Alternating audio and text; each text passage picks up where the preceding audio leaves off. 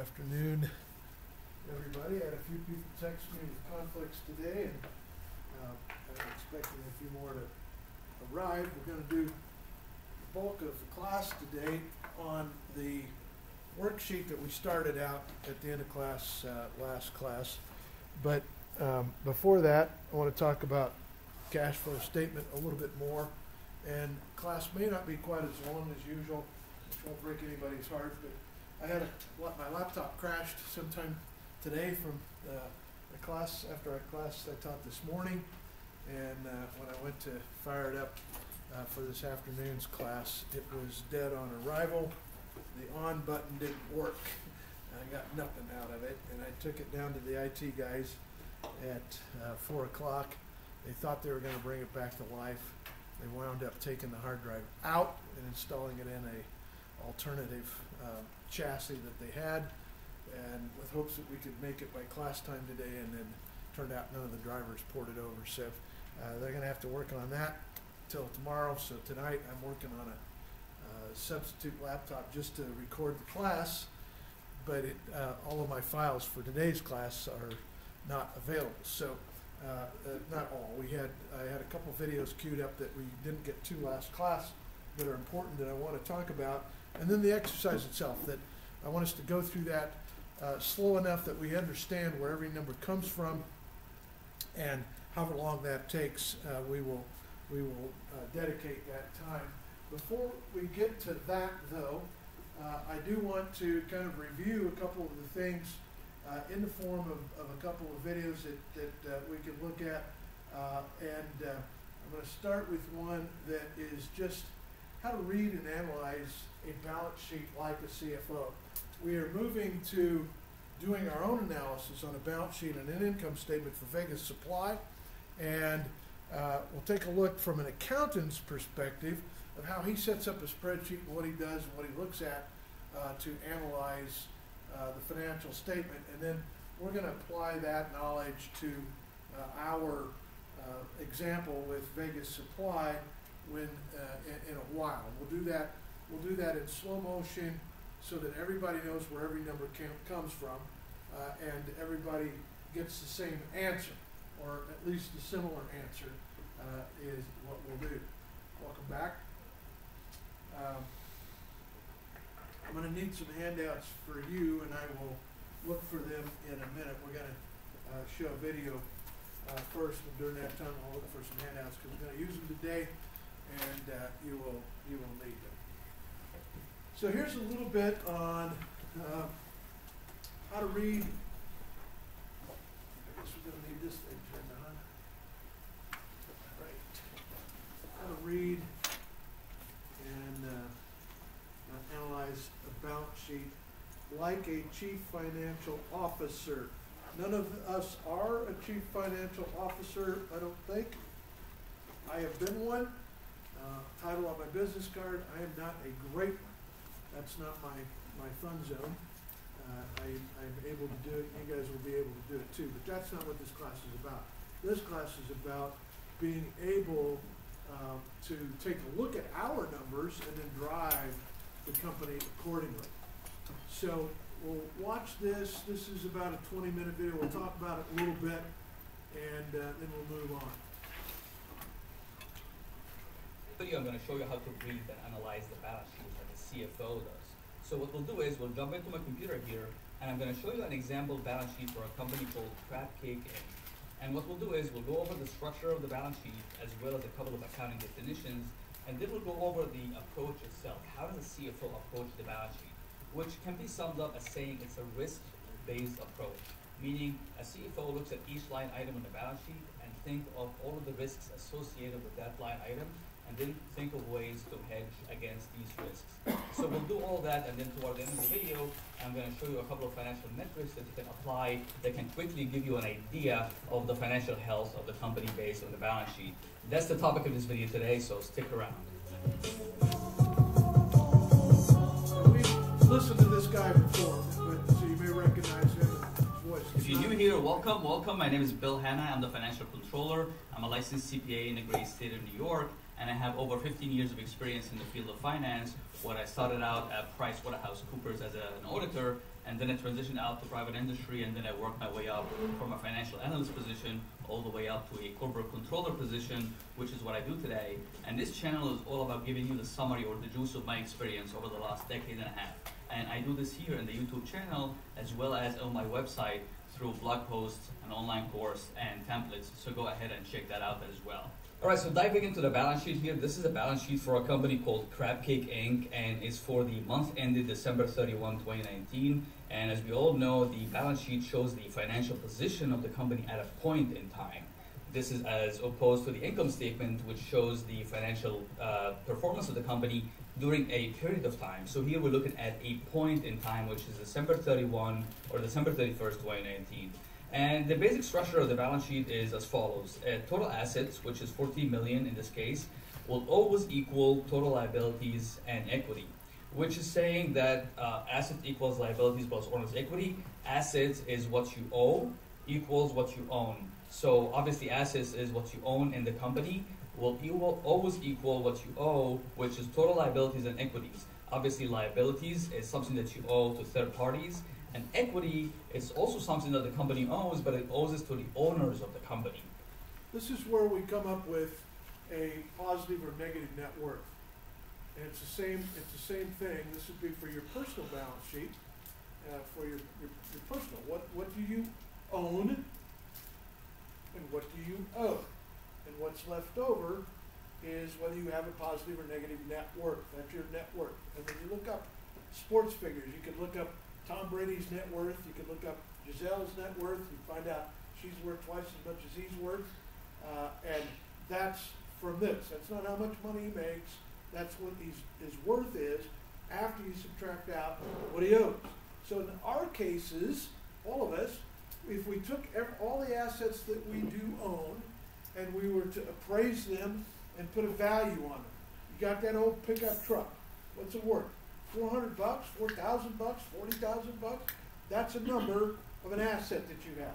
Your bank balance. How much cash do you have in the bank today? Because balance sheets today, right? It's this at this moment in time. Because I could appraise the truck and then go out and wreck it tonight, and it's not worth what it was this morning before I wrecked it. My laptop was worth more this morning than it's worth now, right? Because it crashed on me. So our assets are always changing around, and every time they're declining in value, or maybe they're growing in value. Maybe one of your assets is a 1969 Chevelle Super Sport that was your dad's, and that's sitting away someplace. It runs. You've polished it. It's in good shape. You'll notice that at classic car auctions, that car is going up in value. That car is appreciating. So that asset is an appreciating asset. Many assets we have are doing that. Maybe you have cash in the bank, and that's appreciating at whatever interest rate the bank is paying. If it's a savings account, which is like 1%, right? Maybe that asset's in an investment account, and you've got a brokerage firm managing that money, or maybe Jake's managing your money. And if that's the case, we're ahead, right? We're 5% up of what we were at the beginning of the semester. If I'm managing that money, I'm not done as well, right? You've already lost a little bit. So whether that asset is going up or down kind of depends on what the market is doing. It's a changing asset. Then our liabilities are, well, guess what? Maybe your house isn't paid off yet. So how much do you owe the bank? Maybe your car isn't paid off yet. How much do you owe the bank that owns that? What's the payoff on your car? What's the car worth? What's the payoff? That's the first thing the car dealers ask you when you go in to get a new vehicle, right? They want to know what you got, what you want to trade, and how they can take it away from you. Is kind of what the approach is. But it's they're going through kind of this computation for one asset by itself. What is the value of that asset, and what is the liability on that asset? So you're going to have to, if the car is worth $10,000 and you owe 12, then to do a deal, you've got negative equity, which means to do a trade, you have to write a check for $2,000, right? To pay off the bank so that they'll give you the fair market value, fair in quotes, market value for your truck, for your car. So aggregately, everything you own that can be sold. Typically, when we're figuring assets, we're trying to figure the assets that are real. A company will put their accounts receivable as an asset. How much of that is real? If they have bad debt on there, people that are never going to pay them, or people that are going to discount when they do pay because they're mad. And so, you know, is that receivable a real receivable, or have you been trying to collect it for 2 years? You don't even know where they're at anymore. They moved. You know, you got a judgment. You went to small claims court, you got a judgment against them, but a judgment is of no value to you until you go find them and collect, right? It's just a judgment. It's a piece of paper. That's all it is. It might scare them a little bit, but that's all it is. It's got a judgment from small claims court that has no teeth in it. Actual judgments from big courts have no real teeth in them either if it's a civil judgment. It's up to you now to take that thing and go collect. And nobody's going to help you collect. I went through a divorce one time, and in the divorce document, there was a tax liability. She was getting the house is plural, and there was a tax liability against it. And in the divorce decree, it said she will have to pay the tax liability. You know what the IRS said? The IRS said your name was on those houses when you bought them, and therefore you owe that capital gains tax on that properties. And yeah, you've got a judgment that says it's hers to pay. You go collect it. We're not gonna. That's what the IRS said. All right. So litigation and judgments aren't necessarily assets or liabilities. They are just there, and it's up to you to exercise them. So if I put all my stuff in a pile and sell it off at a sale, how much is it worth? That's the left side of that equation. If I go through the list and I write down everybody I owe money to, you know, there was a pool tournament at the what was the old one? The Blarney Stone used to have a pool tournament. I owe somebody a couple $100 from that. Never paid it. That's a liability. I owe the bank this much for something. I owe, you know, a car or house payments.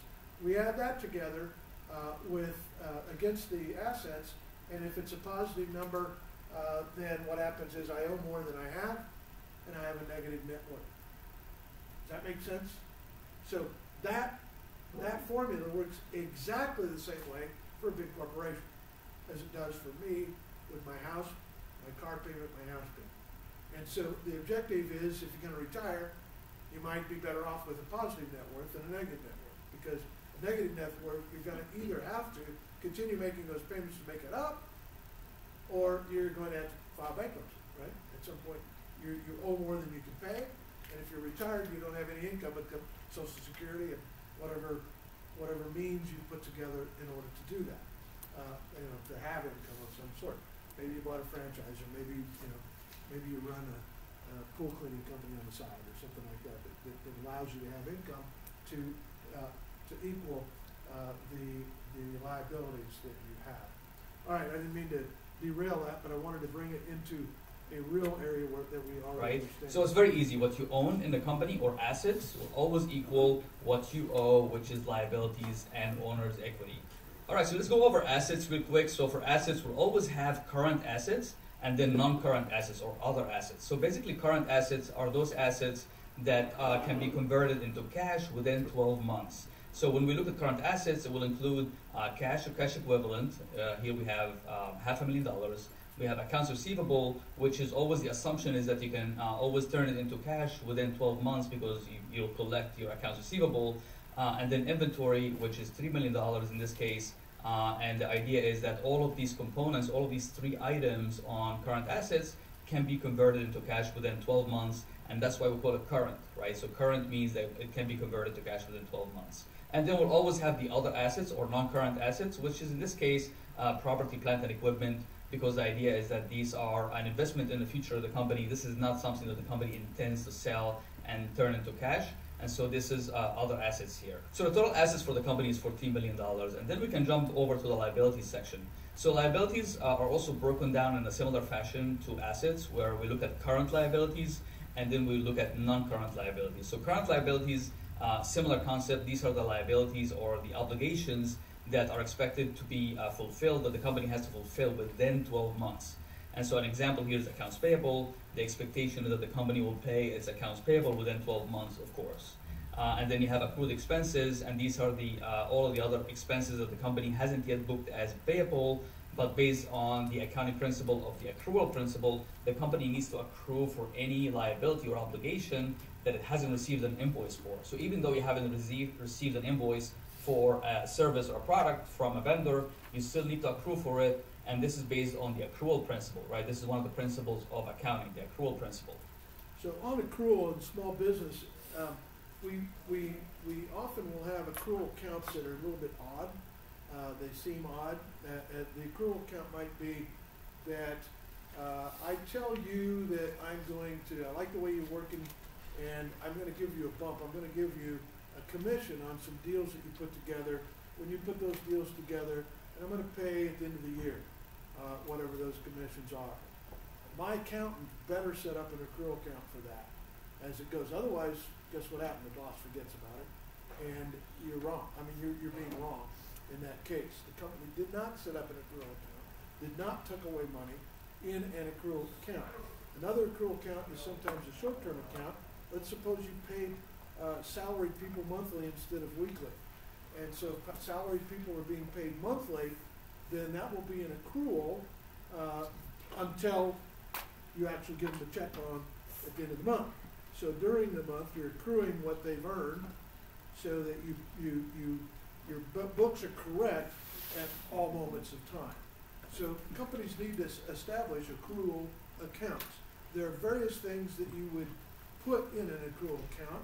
You can be creative. You could put in an accrual account a purchase of a new piece of equipment that you want to make. And so you will save for it in an accrual account where you are accruing money to then at some point in time go out and make that purchase. So it's a set aside of sorts, but it's earmarked. It's got a purpose already stated on the financial records. So when we look at a company, we're going to go through those accrual accounts carefully and see what commitments they've made to pay things that are not against hard invoices. So, but they're obligations. And companies will tend to, if they're shady, will tend to not accrue things, and then will tend to skate by without paying. And some of those things, if you do those, they're against the law. If you've accrued pay for people that you haven't paid yet, and you choose to never pay them, those employees, if they've earned the money, they can go to the state of Utah, and they can go to the Department of Labor, who pays for their lawyer to come after you and get that money. And you didn't show it on your financial statements because you were shady, you know. But if you're living clean and reporting things right in your business, you will have an accrual account established, and therefore you've also set aside the funds to make good on those promises. And like I said, some of those promises are not just casual handshakes. If anything to do with somebody's pay, that's sacred. You have to pay it, and the company has to do that. It's okay if you delay it. You know, you can pay it at the end of the quarter, end of the week, or end of the year, but you better set it aside and have it in an accrual account, or else you'll be tempted to do something wrong, and that's not a place you want to be at. A public company really doesn't do that unless it's an accident. I mean, the public companies that are audited, they don't do that, but they will have large accrual accounts sometimes. That there will be a note on their annual report that says what is in that, why it's there, and what it's earmarked for. So accrued expenses $300,000, and then we have deferred revenue $500,000. Deferred revenue basically is, you can think of it as prepayments from customers. So as a company, you're receiving cash from your customers for a future product or service that you will deliver to them in the future. But the reason why we record it as a liability is because this becomes an obligation for the company, right? So you receive cash, you record the cash as a debit, but then your credit is deferred revenue, which is a current liability, because this is still an obligation for the company to fulfill. And so $500,000 in this case is deferred revenue, and that will give us a total current liabilities of $8.3 million. And then we'll jump over to non-current liabilities, and these are the liabilities that we don't expect to pay for the next 12 months. So here we have a long-term loan or long-term debt of $3.5 million. And that gives us total liabilities of 11.8 million. And then after that, what's left over is going to be the stockholders or the shareholders' equity of 2.2 million, which can be, you can think of it as subtracting total liabilities from assets. So if you take all of the liabilities and pay it off from the assets, what's going to be left over here is $2.2 million, and this is what the owners of the company can claim as their equity in the company, $2.2 million in this case. And then obviously, as we said, total liabilities and equities, $14 million is going to always equal total assets of $14 million. And this is one of the first things you look for when you're analyzing a balance sheet, right? Is total assets equal to total liabilities and equities? If they're not equal, then you're looking at a balance sheet that has an error in it, and you need to have that error looked at first before you can even begin to analyze the balance sheet. So the first thing is this number here, assets, need to equal total liabilities and equities. And now that we've seen a quick overview of the balance sheet, let's talk about the approach of a CFO. How does a CFO approach the balance sheet? And we said at the beginning of the video that it's a risk-based approach, or what are the risks associated with each line item on the balance sheet. So let's dive right back in and look at the risk associated with each of the line items, beginning from the assets and going down all the way to liabilities. All right, so starting with current assets, the first item here is going to be cash and cash equivalents. So a CFO will look at this number and say, okay, I have $500,000 in cash. I need to look at my current liabilities, so we look at accounts payable here, and I'll see that my balance is $7.5 million, which basically is telling me that I need to pay off the vendors $7.5 million over the next, say, 60 to 90 days. So I'll look here and say, okay, where is the money going to be coming from to cover all of these accounts payable? If I only have $500,000 in cash, basically I'll look here at accounts receivable, and I see that I have a big balance. So $7 million in accounts receivable, this is expected to be collected normally in the course of business, say between 45 to 60 days. So I'm expected to collect this number first so that I'm able to pay off my accounts payable. So this is the first thing that the CFO will look at, which is the obligations. So the CFO looks at the obligations of the company in relation to the cash position of the company to determine whether there's enough cash on hand to cover the obligations that are coming right up. And then the second thing that the CFO will look at is profitability. So we know that the accounts receivable, $7 million, is going to cover the obligations that the company needs to pay in the next, say, 90 days. But then what about profitability? Is this company profitable? Meaning, is this a cash machine? If my cash is running low here and it's $500,000, am I making enough profits to be able to generate more cash so that I'm hedging against the risk of running out of cash? So basically, when we look here at the income statement, looking for the company's income statement, and we see that net income is $120,000, which is adjusted for depreciation. When you put back depreciation, this is close to $200,000 for 1 month. So this is for the month of December 2019. So I can say, okay, on a monthly basis, I am profitable by about $200K, which gives me a little bit more comfort that over the course of a year, let's say, I'm going to be generating somewhere around $2 million in profits, which will generate more cash to improve my cash position. So to summarize, for the cash and cash equivalent, the CFO will be looking at two things: obligations, and then also looking at profitability, which in turn will create cash flow. The next item here in current assets is going to be accounts receivable. So the CFO would look at two things when it comes to accounts receivable. They look at the balance and they'll say, all right, there's $7 million. So I need to see an aging schedule of the $7 million. So the aging schedule is going to show you the breakdown of this $7 million in terms of what the customer owe by bucket. So the first bucket is going to be current accounts receivable, or the accounts receivable that the customer is not late on paying yet. And then it's going to show you then the breakdown from 30 days, 60 days, 90 days.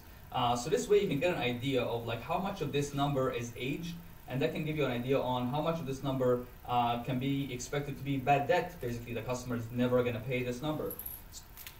So when they asked for an aging report, he just explained it. I want to pause it here so we can look at this. So the aging report, this is the current stuff. This is the current stuff. This is the stuff that's out so many days. And usually we'll do an aging report, depending on the kind of business you are, on what those periods are. Maybe 90 days, maybe 60 days, maybe 30 days, 30, 60, 90, 120, for those columns. Those columns will be whatever number your company agrees on. In this case, it looks like this is over 90 days past due, so that's 3 months they haven't paid their bill. So now, if I'm looking at counting on that number, I'm going $14 million is over 3 months past due, how likely are we going to get that? If they haven't paid already, there's a problem. And maybe they are going to be good for it. Maybe we agreed to that in the first place, because a lot of companies have different policies of a 30-day, at what point in time do we get mean with the customer? Small family businesses really have this as an issue. Because, when you look at the aging report, what happens to something that you haven't bothered them here, they figure you're not going to bother them here either very much, and they don't know at what point in time you really mean it. It's like when my mom uses my middle name, now I know she means it, right? And so at what point, Verizon and T-Mobile have got their aging report figured out, don't they? They know at what minute they're going to shut off your phone service. That doesn't pay the bill, but that keeps you from racking up any more. So they don't have a discussion about that. In small companies, we need to have a discussion about that because we want to strengthen our company. I don't want anything over here. I want everything as much as possible to be current. And whatever my terms are for current. If I'm running the movie theater, my current column should be almost all of my revenue, right? Because people buy tickets. If you're Tuacon, people pre-buy tickets, right? So there's an accrual, right? So they've got to deliver something or refund something. They better put that money aside because what happens if the show is canceled? If the what's that? When they came back, like refund them? You've got to have the means to refund them or the fine print that says you ain't going to do it, or else you're going to get lawsuits against you. So, at Tuacon, most of their sales are refundable sales. Of course, they will try to replace it with a ticket of like value that they haven't sold because a seat at Tuacon is has a shelf life, right? It's no good after the show's over. It's only good for the next show. And so it's like, what are Super Bowl tickets worth at halftime? They're worth, quite a bit less than they were, 2 hours earlier. And so that accrual column for those types of businesses is not a column. The accrual account is important. If you're in a cash business, then these numbers should not be very big because most of your stuff gets paid for, and we noticed that that's one of the differences between Tesla and the other automotive manufacturers. Tesla gets more cash up front for their cars in deposits than any of the other dealers of the big dealerships. There's the exotic, Bugatti gets cash money too, and Ferrari gets cash money too. But most companies don't. They get cash after they build it, and some of that cash, if you're a car manufacturer, some of that cash is a car you sold to Stephen Wade. So you don't get money until whatever your agreement with the dealership is, right? Of when they pay their bills. And right up front, you may expect not to get it for 2 months or whatever the aging or the flooring plan is that the dealership has. So an aging report is never going to look the same for 2 different businesses, but it's always going to be a gauge that we're going to look at that tells us some information. And if I want to strengthen the company, I can look at how can I move this stuff to go away, because when I look at this stuff that's here, I've got a total of $38 million out of 120. 38 out of 120 is a high percentage of money that's rotting. We're not collecting it faster. So if I can speed up collection of this stuff, then my company's got more cash to work with, right? And I'm a stronger company. And so as he's telling us, this is an important thing that we are going to want to be looking at as we're analyzing. So the older the accounts receivable, the more likelihood that you're not going to collect it. So that's why it's important to look at an aging schedule of accounts receivable. And then the second thing that the CFO will look at is the days sales outstanding. So basically, days sales outstanding is a financial statement or a balance sheet metric that will show us how far or how long it takes. So here we have days sales outstanding, which is the number of days it takes to convert sales to cash, which basically takes the accounts receivable balance divided by credit sales and then multiply it by the number of days in the period. And to apply this to our example here, if we take the accounts receivable balance, which is $7 million, divided by credit sales, $4 million, which we can see here in the balance sheet, or the income statement rather. If we switch over to the income statement, we have sales of $4 million. So we take that number and we plug it here. So we have 7 million AR divided by credit sales, $4 million times 31 days. This happens to be a month with 31 days. Then that gives us a result of 54 days. So 54 days. So this is saying that the company takes on average 54 days to convert its sales into cash. So this number is a little bit on the higher end. You want this number to always be somewhere around 30 to 45 days.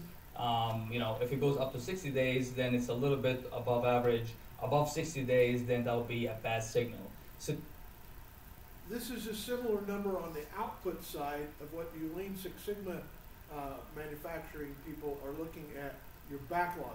How long does it take you to get an order from placement to ship? That's the backlog that you have. How many days of backlog is your business? At Adonia Yacht right now, they're at 2 years backlog, and that's a problem. They need to figure out ways to fix it. You've been working on your problem at Wild and Walnut, and you've shortened that dramatically. Yeah. And this is the other side of that. That's on the incoming side. This is days sales outstanding. This is on the outgoing side. And so it's an important number that now some of it is industry specific, of course. Some industries operate on credit, they operate slow. Some entities operate slow because they can. If you're selling medical supply in St. George and you've got a physicians group that you're selling to, they don't have the horsepower that IHC is if you're selling to. IHC, as the big gorilla, can drag out how fast they pay you. We saw in a video before that Amazon takes a long time to pay their vendors, right? We saw that. And that why did they do that? We saw Apple did it too, the same thing. And why did they do that? They do that because they can. They're big and you want their business. So they'll drag you out on how fast you turn cash with them. The smaller companies don't have that horsepower. They need their supplier, and so you can bully them into paying you faster in most cases, many cases. But this is it's a needle pointing at a number on a gauge. Part of our analysis is to knowing, is that a good number or a bad number? Right now it's just a number. So we're going to learn about what good numbers are and what bad numbers are by looking at the RMA data for our industry, right? And so that will tell us other companies like us that have the same kind of marketplace that's used to prepaying or not used to prepaying. There are standards in some industries. There are industries that orders are all placed at the Consumer Electronics Show in Las Vegas in January, but they're not going to take delivery of some of those goods until the Christmas rush. But they're preparing for Christmas sales a year in advance, and so orders will be placed, and sometimes they will allow a fulfillment schedule that allows the customer to build an inventory or forces a customer to build an inventory, and so that may be the standard of an industry that you have to know what that number, whether that's a good number or a bad number. These are the two things that the CFO will look at for accounts receivable. First is the aging schedule, and then they will look at days sales outstanding or DSO. The next item on our list is inventory, and basically when a CFO looks at inventory, they're looking at a balance of $3 million in this case, and they want to make sure that none of it is nearing expiration or obsolescence. So if you have $3 million worth of inventory, it doesn't mean that all of it is sellable, right? Maybe some of it is not. You're not going to be able to sell. So if you have inventory, especially if it's like a food inventory, and a big chunk of it is food products that are nearing expiration or going to expire very soon. So this is a risk here. So if you're looking at an aging schedule of inventory, you can tell by bucket how much of this inventory needs to be moved quickly in order not to be written off or not to lose money on it. So a CFO would want to look at a breakdown of what makes the $3 million in this case to determine how much risk is associated with this inventory, how much of it needs to be moved quickly. So now we've covered all of the items. Stop for a second on inventory. We'll talk about this at a later time as well, but it's worth mentioning at this point, if I have a marker that works. I typically will work with a company and when we look at the overall inventory that they have, there's kind of at least 3 buckets of inventory that I would ask them to consider. The inventory that is what I would call squeaky clean, if I even spell that right, I don't know. But squeaky clean inventory. This is stuff that you just haven't converted into sales yet. You ordered a truck loaded, it's in the warehouse, it's in the yard, wherever it's at, it's ready to use, it's good inventory. But not all of your inventory fits that thing.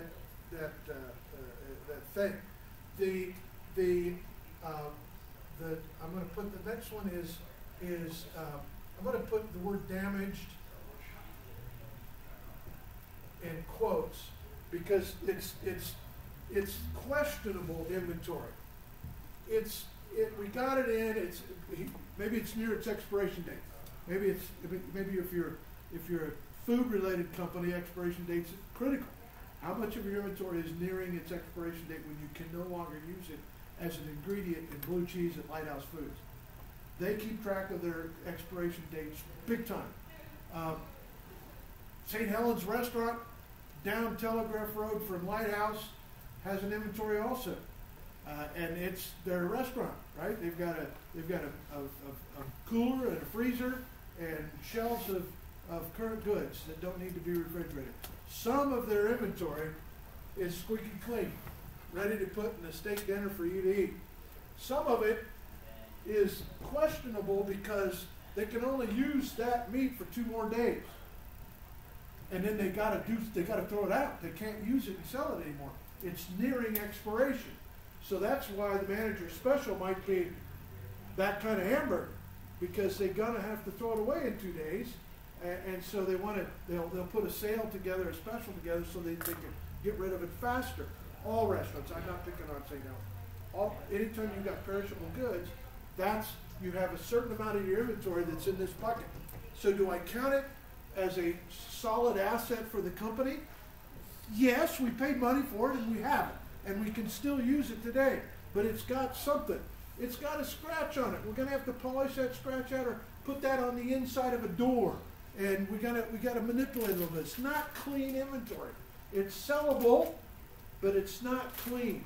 And so this number is a soft number when I see inventory levels of that. Then there's another bucket of inventory that is, I'm going to call it's flat out obsolete. It's like when supplier called you at the end of the year and go, hey, we got a great sale on this whatever. And you can buy a truckload of it for cheap. And you buy a truckload of it for cheap and you find out they're never selling it again. You've got it in your product line and it's obsolete. And so it's last year's model. What are you going to do with that? And so you're going to have to take it to Costco and sell it. Where's Joe's again? You're going to have to take it to Costco and sell it. And that's a totally wrong indictment of Costco.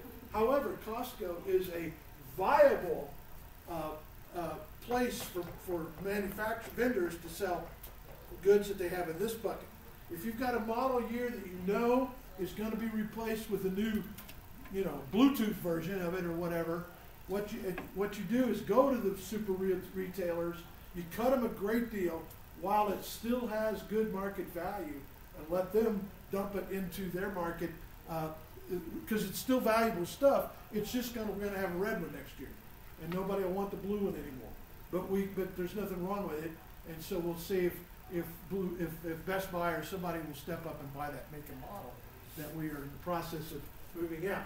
There is somebody that gives you a special on stain, and now you've got this stain that's perfectly good, perfectly new, but it's not one of your colors. So it's inventory.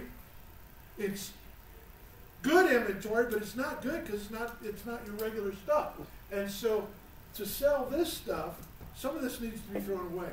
Flat out, it's damaged in some way. You picked it up with a forklift, you moved it around one too many times. It got hurt over time. You know, in the steel yard, you know, stuff gets scratched up. You've got it painted so it won't oxidize. And every time you move it, and you're stacking up an I-beam, what does it weigh? You know, 500 pounds an inch or something? You know, it weighs a ton. I mean, no, it weighs tons. And every time you move it, it lands hard when you set it down. And it scratches. And it's less than perfect. But you stacked it around 5 times before you put it into the finished product. So it's got scratches on it. At what point in time should it be thrown away? In a real, now beams, you can pretty much always salvage a beam, I think. But sheet metal, you can't. You know, and you go to Home Depot and you see the toolbox, it's got a big old whomp on the back of it where a forklift hit it. How did that happen? It didn't happen when it was being built. It happened when they were moving inventory from one place to another place. Somebody missed with the forklift.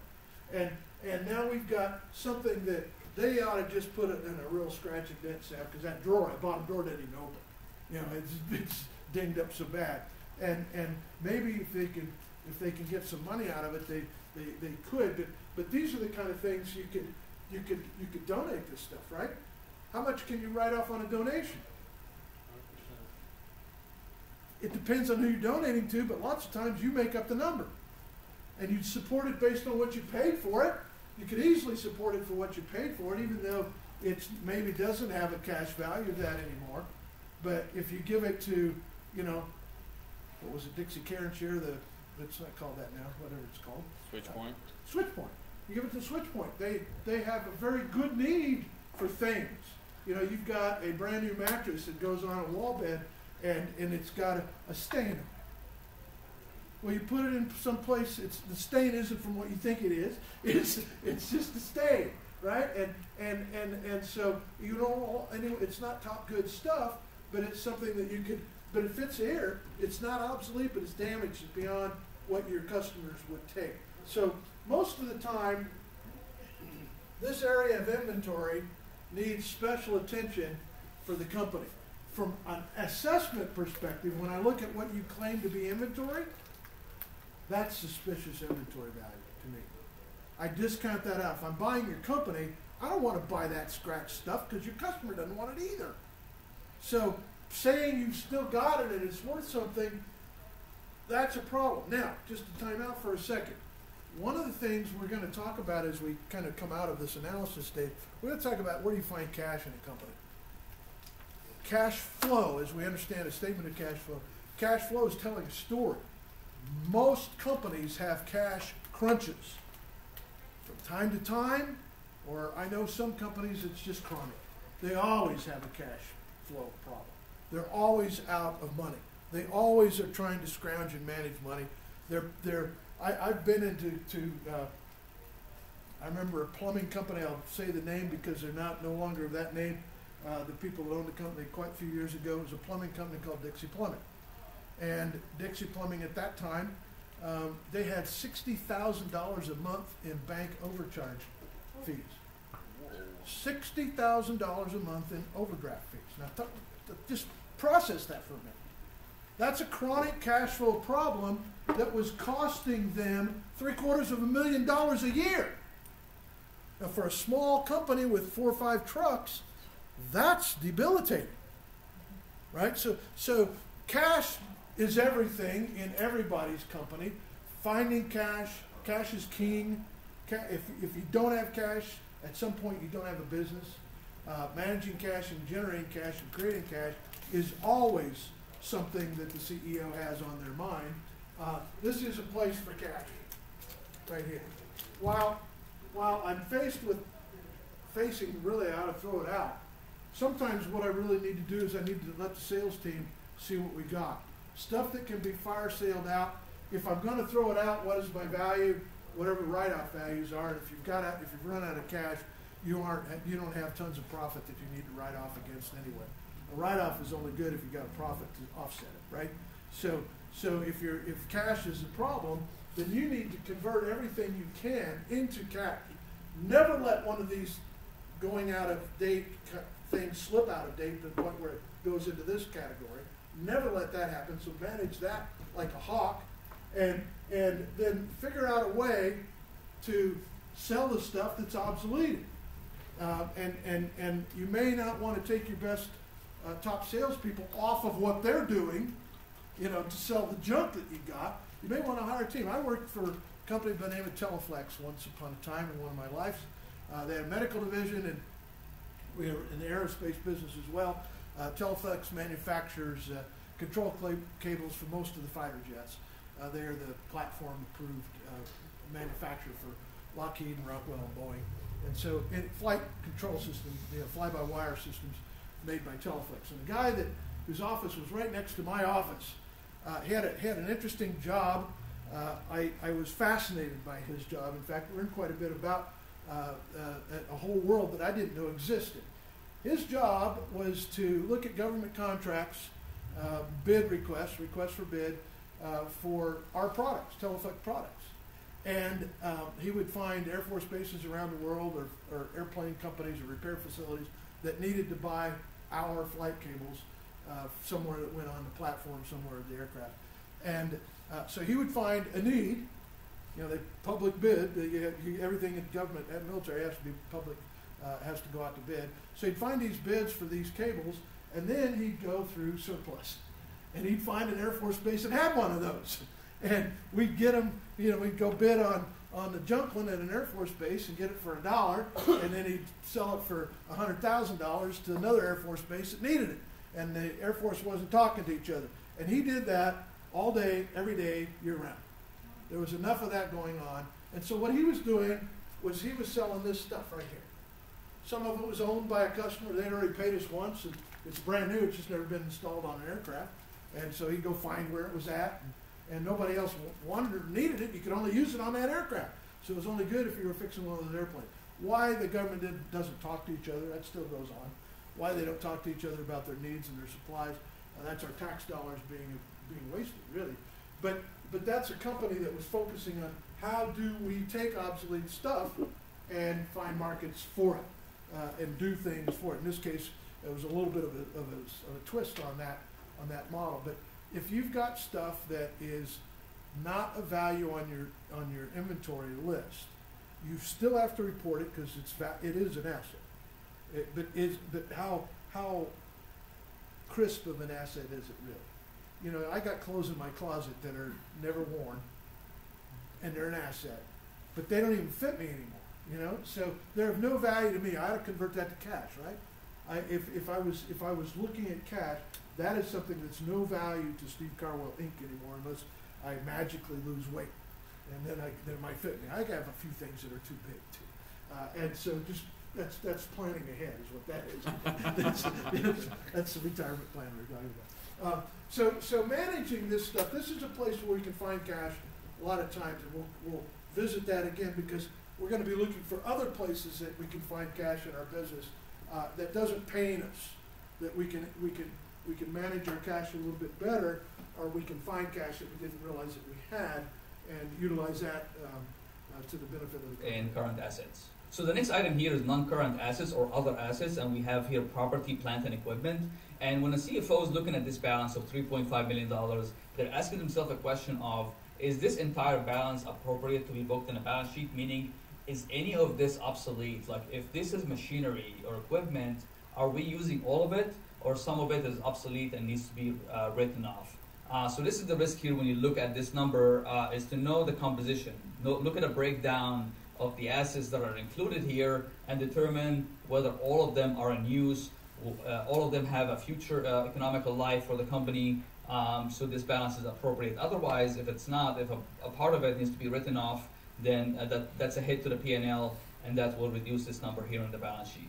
All right, so now that we've covered assets, let's look at liabilities, and the first item in current liabilities is going to be accounts payable. And when a CFO looks at this number here, the balance, $7.5 million, they think of two things in terms of risk when it comes to accounts payable. So the first thing they think of DPO, or days payable outstanding, which is basically the amount of time that the company takes on average to pay its obligations to vendors. So each company has a unique cycle of payment.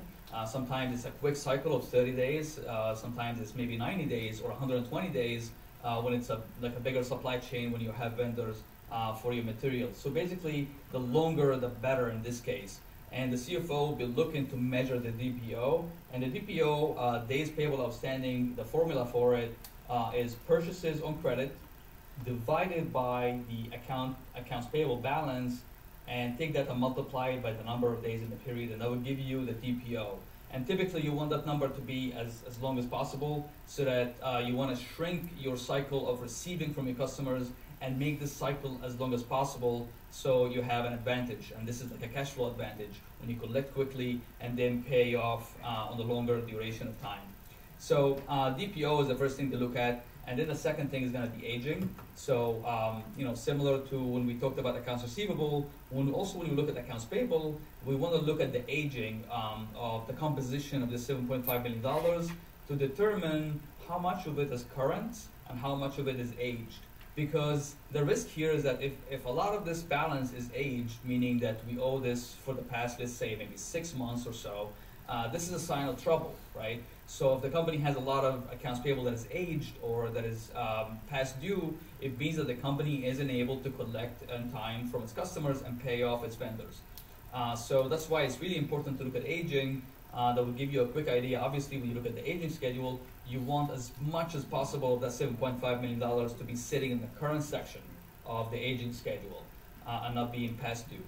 So this is what the CFO will look at when it comes to accounts payable. The next item is going to be accrued expenses, and we have $300,000. And I'm going to pause it for just a second back on accounts payable on the aging. This is one of those. It's a damned if you do, damned if you don't kind of number. We saw this number. We heard in the video that we watched by the author of the book. He said Apple went from paying their bills in 30-some days, he gave us a number, to 120 something, which was a number.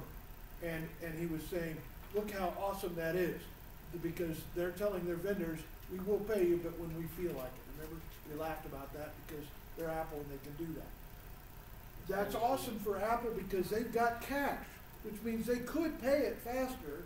They just choose not to, and nobody has enough muscle to make them pay faster. So they get by with that. But in my company, whichever one it's been, the people looking at that number are not just investors, they're suppliers. Dun & Bradstreet is looking at that number, and they're giving us a credit rating based on that number. And if that number is, if I'm not paying my bills for 120 days, what that means is I'm jeopardizing companies that will want to sell to me. If I'm trying to change suppliers and I don't pay fast, they don't want me as a customer, because I'm going to add to their cash flow problems. I'm making a bank out of my supplier. I'm using their money in my organization. And so that is one of the things. And when your company is looking at customers, we ought to be looking at that number from our customers as well. If we have access to it and can, that says if their accounts payable is out the roof, watch out. That means you might not be getting paid any faster, right? Expect them to pay the bill slow. And that's fine if you quote it accordingly and you account for your cost of money and you expect it's a good customer. It's Apple. I'd love to have an Apple contract. I'm just going to put the cost of money into that contract because I know they're not going to pay me fast. But I know they're going to pay. They're good. The problem with smaller businesses is we don't know if they're going to pay. But they just stretch us out. Is that good, though? Well, that's why I said this is a damned if you do, damned if you don't. Yeah. You know, it's really smart to use somebody else's money until you piss them off. And then it's not smart anymore. Or if you need additional credit or you need to have fast pay. So there's not one answer on that. The one thing I learned this week is big companies like to work on the little company's dollar in class and in life. I've learned that this week. That's very true. And your question, is that morally right? No. And theoretically, That's been there's lots of court cases where it's gone to court with that being really one of the issues.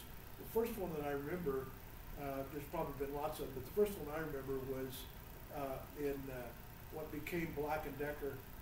Sears used to be a department store called Sears, guys. There was a building in Chicago called the Sears Tower, the tallest one in the United States.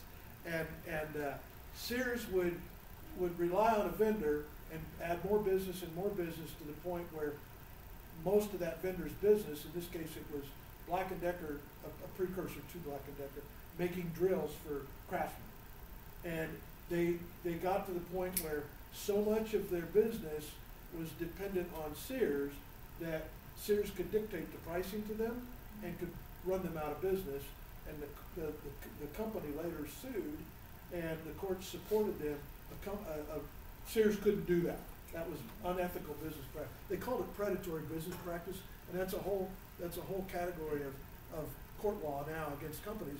Predatory practices aren't okay, and if they're doing it predatorily, and so Costco, for example, if you try to go sell something to Costco, you have to bring financial statements to the folks that are evaluating you at Costco that proves to them that if they give you the order that you're asking for, that it is less than 10% of your company's income, so that you're not dependent on Costco.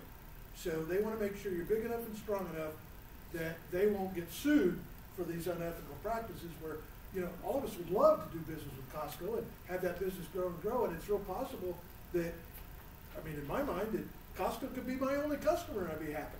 They got, I'd have a little business operating and Costco would buy everything I got. Costco won't let you do that because that leads to the temptation of them controlling our business and potentially playing dirty with us. And so as a company, Costco's a high-end, high road company, and they won't walk down that. And I respect them for that. They lose some potential products because of that, but all in all, you can rely on the companies that they have enough horsepower that are selling things through Costco. And so that's I don't know how I got off on that from this one, but sorry about that. Let's go back to what he's saying about. We said before the accrued expenses is what the company's accruing for in terms of liabilities that the company haven't received an invoice from a vendor yet. So what the CFO would look at here is he would ask for a schedule of this number here, just to determine whether the company is appropriately accruing for everything that it owes. So only when you see a breakdown of the number, that's when you can make that determination. So a schedule here will give you an idea. And then the next item is going to be deferred revenue. So CFO will look at this number and think, okay, this $500,000 is received in advance from customers for future services or products. I need to know whether the company is going to be able to make good on this obligation. So the CFO would want to look at and see what the customer is paying for. Let's say he's paying for a product, and then we'll ask a question. Okay, is this a product that we have in hand? Is this something that we need to manufacture from scratch? Are we going to be able to make good on this obligation here? And so you need to know what's included in this number here. And again, this is usually going to be a schedule that you can obtain. The company should keep a schedule of all of the prepayments that are received from customers. So this covers pretty much the section current liabilities.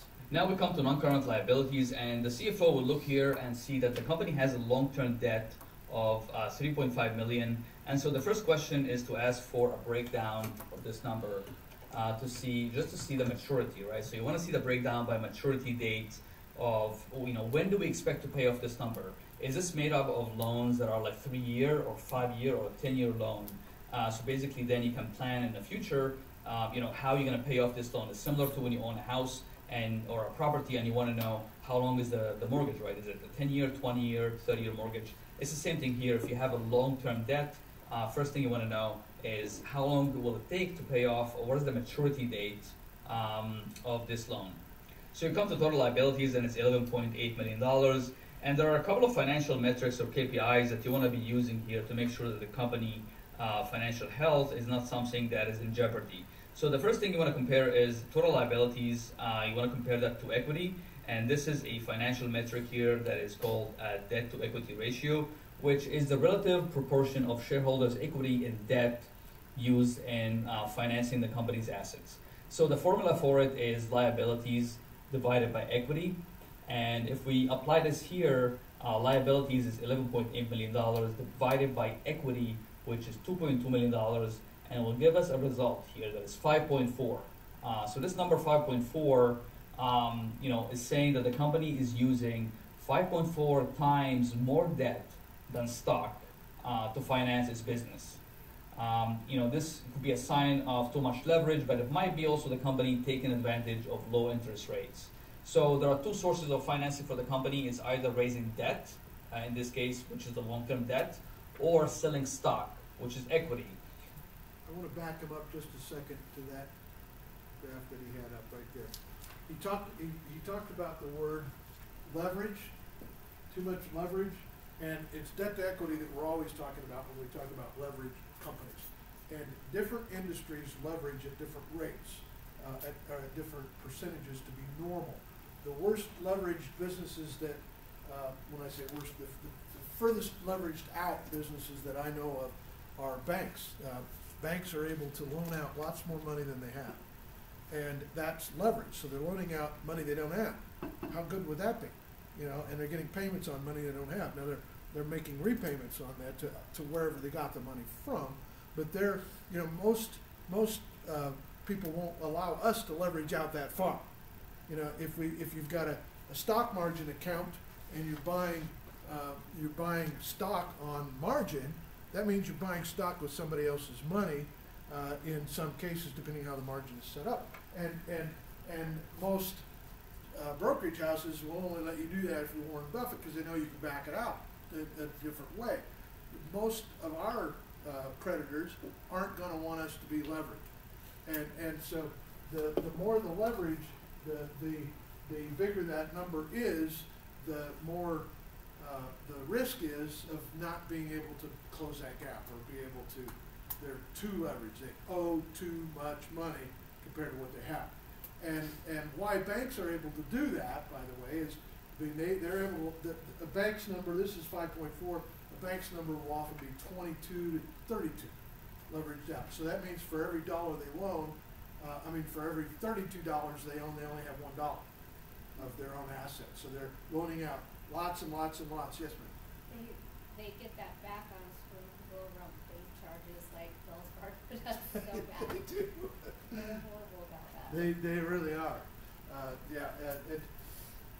And that's an ethical question that we have some, there are laws in place, like you can't charge more than, 142% interest or something, some stupid They number. do stuff like, I stopped banking with them like 20-something years ago, but like when I had a bunch of little babies and finances were really tight, so we'd be like waiting for payday, and I'd go put my deposit in, and they'd hold the deposit till the end of the day, and if anything cleared during the day, they would put a finance charge on every single thing during the day, and they wouldn't credit you the deposit till after the business day was over. Every time. That's the jerkiest thing. Every time. Yeah. And international wire transfers is an example. When you accrue when you spend money, and you use your debit card for $100,000 or whatever, a business transaction, they ding your account instantly. It's milliseconds, right? But when you transfer money back into that account, if it's an international transfer, they have 3 days to do it, and that 3 days is called the float. And so that's free time for them to use your money for whatever purpose they want to use during that short period of time. Now, you'd say 3 days isn't a lot of interest. No, it's not. But when you've got $500 million or $10 billion, it's a big number, and the banks make money off of that. That's a side note that we went on that. But the idea of leverage for a bank works okay because what's the bank's insurance? Insured by the government. FDIC insured, which means that my money's not at risk if the bank leverage is out too far, because the feds are going to come in and make them be good on it. And the feds in most cases are going to close the bank. if you've noticed, I don't have a list that I've brought here, this is a side track, but I've got a list of the banks here in St. George that we know and do business with. It's very interesting as you get under the hood of the banking industry, how many of them have gone bankrupt in St. George under our nose. Lots more than you think. We hired a lady in our cashier's office at one point in time who had been traveling. She changed jobs because her previous job was 100% travel, and she wanted to be home with family a little bit more and change her lifestyle, and so she took a job at the college here. And we got to know her and talk to her job that was 100% travel. Was she worked for the federal banking system, and her job was to close banks down. And so she was part of a team that would travel to anywhere, and I learned a lot. It was fascinating about the dance of closing a bank because you can change money in an account in one keystroke. And so if the owner of the bank or the president of the bank has any warning, 5 seconds warning is enough for them to move millions of dollars out of and into, if they're unscrupulous company, and many of them are. Many of them aren't unscrupulous. They don't manage this leverage properly, and they get over their head to the point where they're quietly closed by the FDIC. The feds will close the bank. Usually when they close the bank, they have a reopening of the bank under a different name a few seconds later. So the whole thing is orchestrated behind the scenes. The bank doesn't know about it, and the feds have it figured out exactly how they're going to lock the door, lock the accounts, lock the servers, all at the same coordinated moment.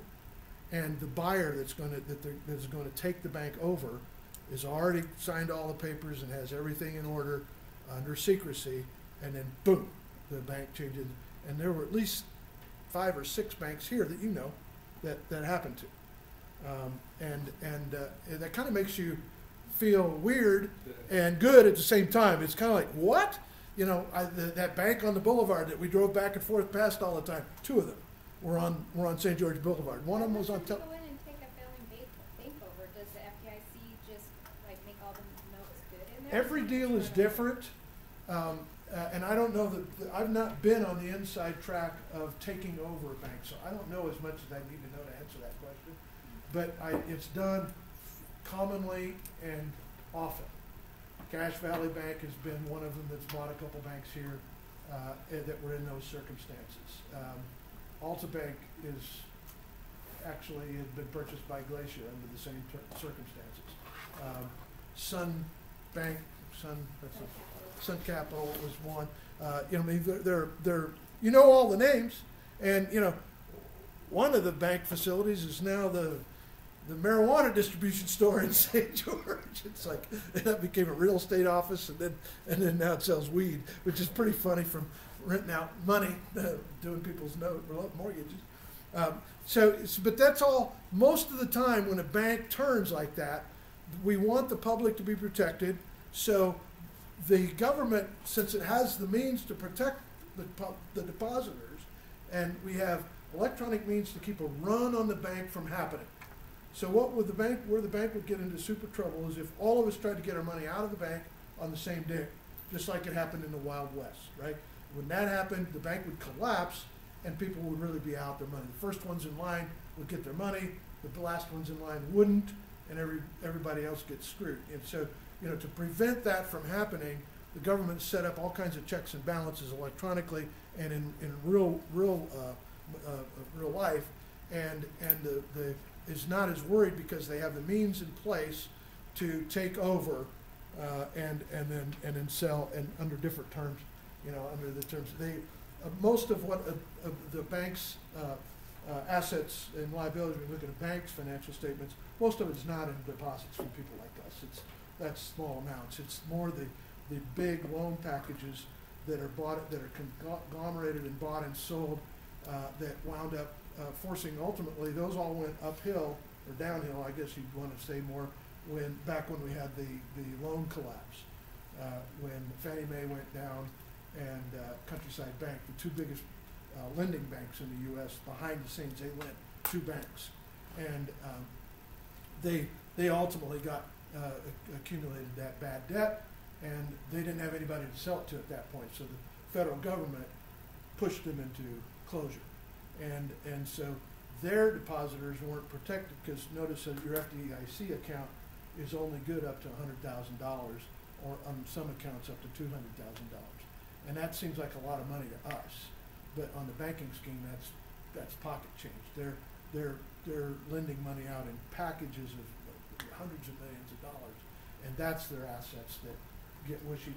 But other banks are always interested in those packages because they think they can repackage them and regrade the risk level and resell them and profitably. And I don't know enough to know how they do that all. I'm sure maybe we'll have a banker come talk to us. That'd be kind of nice in class. Have him tell us a little bit about how it works behind the scenes.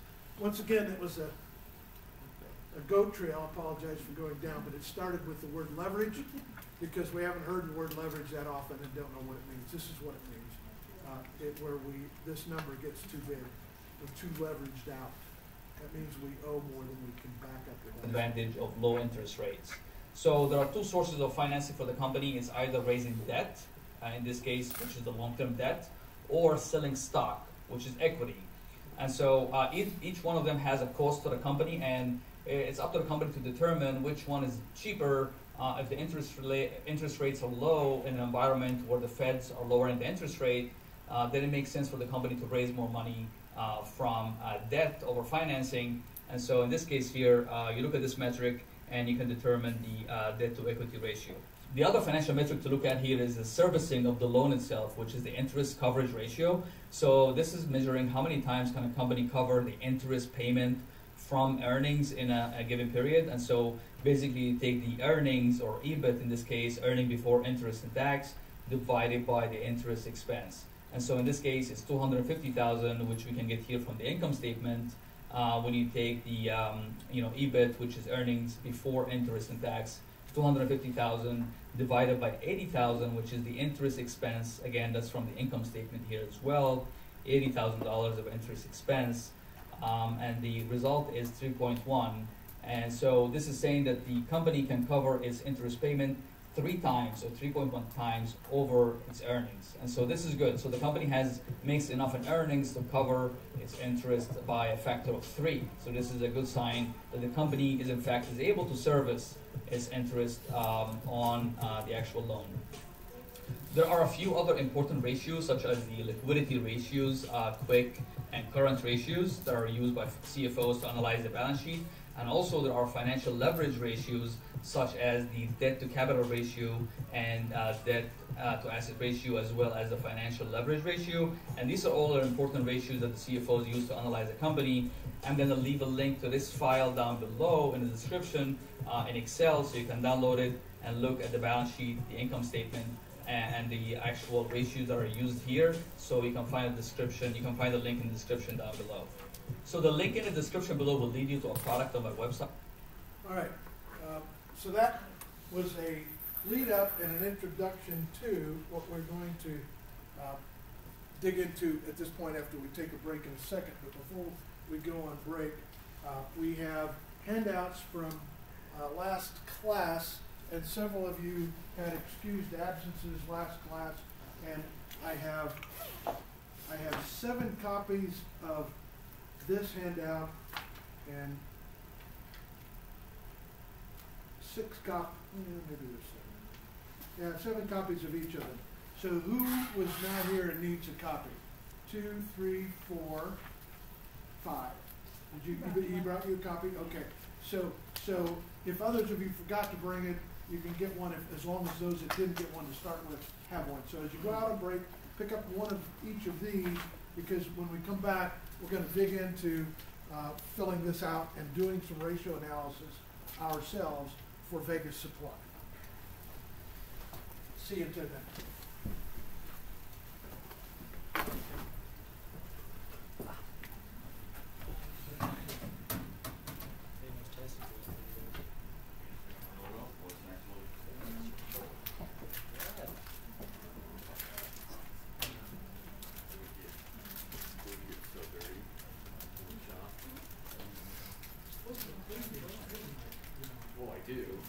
it doesn't last very long. I don't know why it's called my opinion.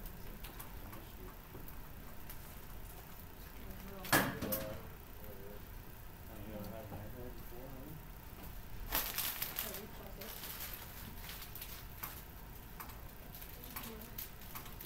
Those are for the kids. Yeah, uh-huh. They also.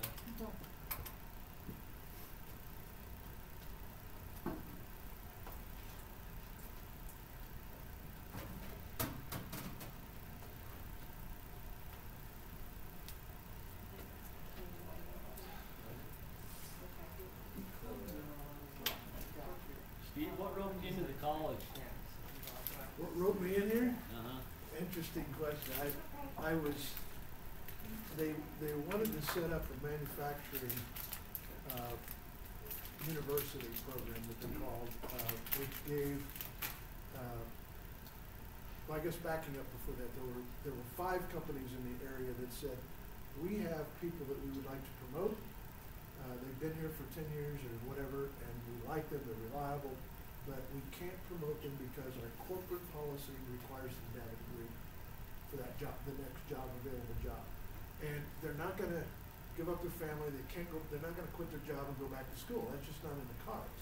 So could we build a program that would cover the stuff that they would have gotten in a business degree in a compact form and allow them to go to school and still be full-time employees at their company. And so the ice cream plant, Blue Bunny, what do you think? Actually, Cabinet Tech was part of that. Stampin' Up was part of that. And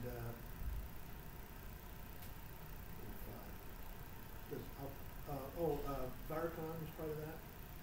And Milliken was part of that. So they all had corporate offices somewhere else, and that was a rule. And so we said, well, we'd like to do that, but there is no such thing. And we looked at colleges around, I was a consultant at that point to try to answer that question. And we looked at colleges around the United States, and if we couldn't find one that had a program like that. So we wrote a grant to the Department of Labor saying, we'd like to develop a program like this that does this, but we need money to do that. And so we got $2 million awarded by the Department of Labor to develop that curriculum, and the college hired me to do that. So my first task was to write the curriculum, kind of like what I'm teaching now, but to write that curriculum. And so I did that, and they said, well, that's great, but you have to teach it. It's like a franchise. You got to show us that it works. And so they said, you got to teach it. You need to teach it to show that it's successful. And they tracked, I believe, over a 3-year period, I believe they tracked 100, maybe 105, I can't remember, of students that took the course or the program. And the crazy data out of that was that almost all, I think there were 4 that did not during that period of time of them getting the training get a raise or a promotion. Or that it was helping, the skill sets were helping them in the real world. And so that was just awesome. And we had to report that to the federal government. They came in and audited. They talked to the people, called them up, and got firsthand, how was that program? Was it successful? They talked to the companies that supported it. And so that's the start. And then it was fun. I enjoyed doing it. I was trying to retire, and I had clients in Salt Lake and LA. I kind of dwindled it down to that. I was still traveling all the time, and the school said, well, why don't you just teach this and teach some stuff? And so it's no money compared to working a job, but it's fun. Yeah, So, enjoy it. my next question to you is, if this is the only course that somebody takes, what do you, as the teacher of this course, think that you can take from this class right here that we're in with you? It'd be better to talk to the people that actually have done it.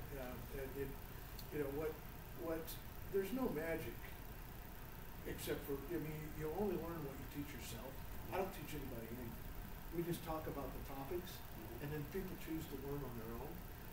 And the people that do that, they're dialing up their talent and value added in companies.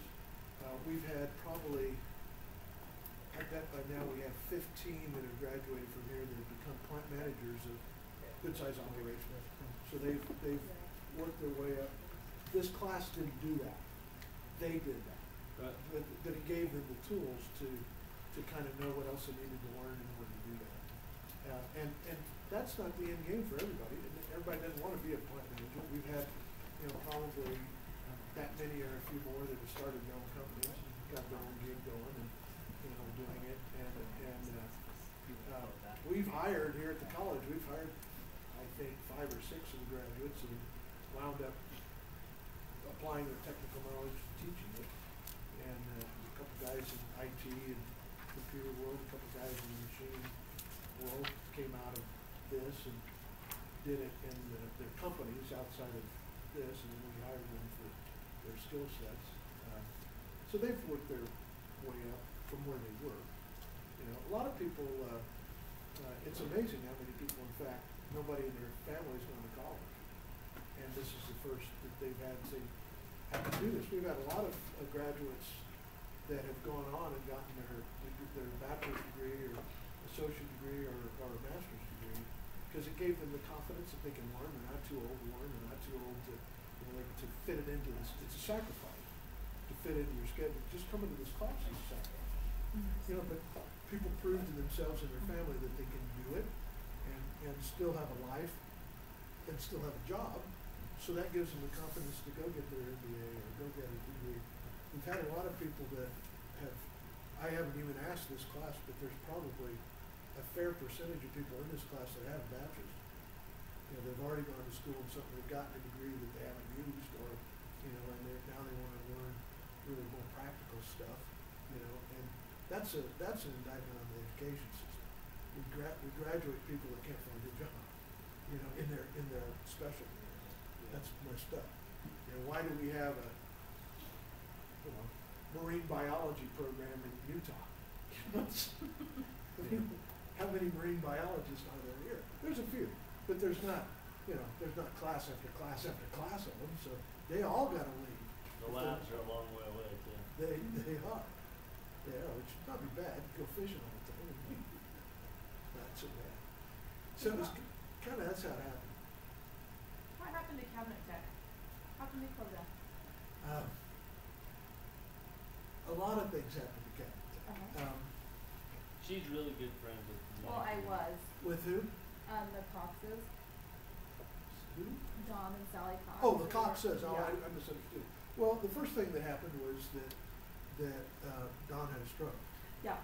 And he was really the genius behind the organization. When I talked about Aquarius, the plant that burned, Yeah. that was Don. Yeah. And Don had the ability he was very inventive with processes. He figured out, and his team did it, but he had the idea that, when you spray wood, you gotta wait for it to stain to dry. Well, so how do you do that? And it gets dust on one side, and the other side's sticky, and you got to do it twice. And so he built a system of tracks that went around the factory and up in the wasted space. And by the time the piece of wood came back to you, it was dry. So the speed of the track took 4 hours or whatever the drying time was for what they were doing for all. And they made 1,000 cabinets a day. So it was a high production, and that was his genius and the team of the Zetting boys and others that he hired that were just incredible, that did that. Then when he became not able anymore, Sally took over the business, and I think the biggest mistake was she tried really hard, and a sweet lady, not a hardcore CEO, didn't want to be, Yeah. and Nick did. And so she had a son that wanted to do it, but Nick is 16 years old. And you can't run a 400 employee company with a 16-year-old kid mature. Every now and then you'll find a 16-year-old that could, but Nick bought, put the Cabinet Tech. He bought a Hummer. I was good friends with Nick. He was really, really, really good friend. He was fun. Yeah. He was fun. But I don't know what it cost to, he had billboards in Vegas, he had Cabinet Tech logo on the trunks of the MMA fighters, and, it was fun. It was a fun run, but it was not good for the company. But that alone didn't do it. What really did it they had been having trouble with Zions Bank. Not because of payment as much as an edict from the prophet that said you can't be unequally yoked with that's not infidel, with what's the right word? Apostate. You can't be unequally yoked with an apostate. And so the cabinet tech at that time was owned by Don and Kelly Cox and Phil McAfee. And they all lived in Short Creek, and that's where a lot of the roots of the company were.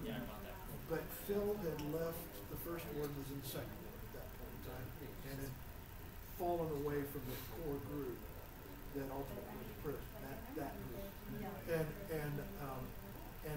And Don was still in it, but it wasn't going anywhere, but he was there.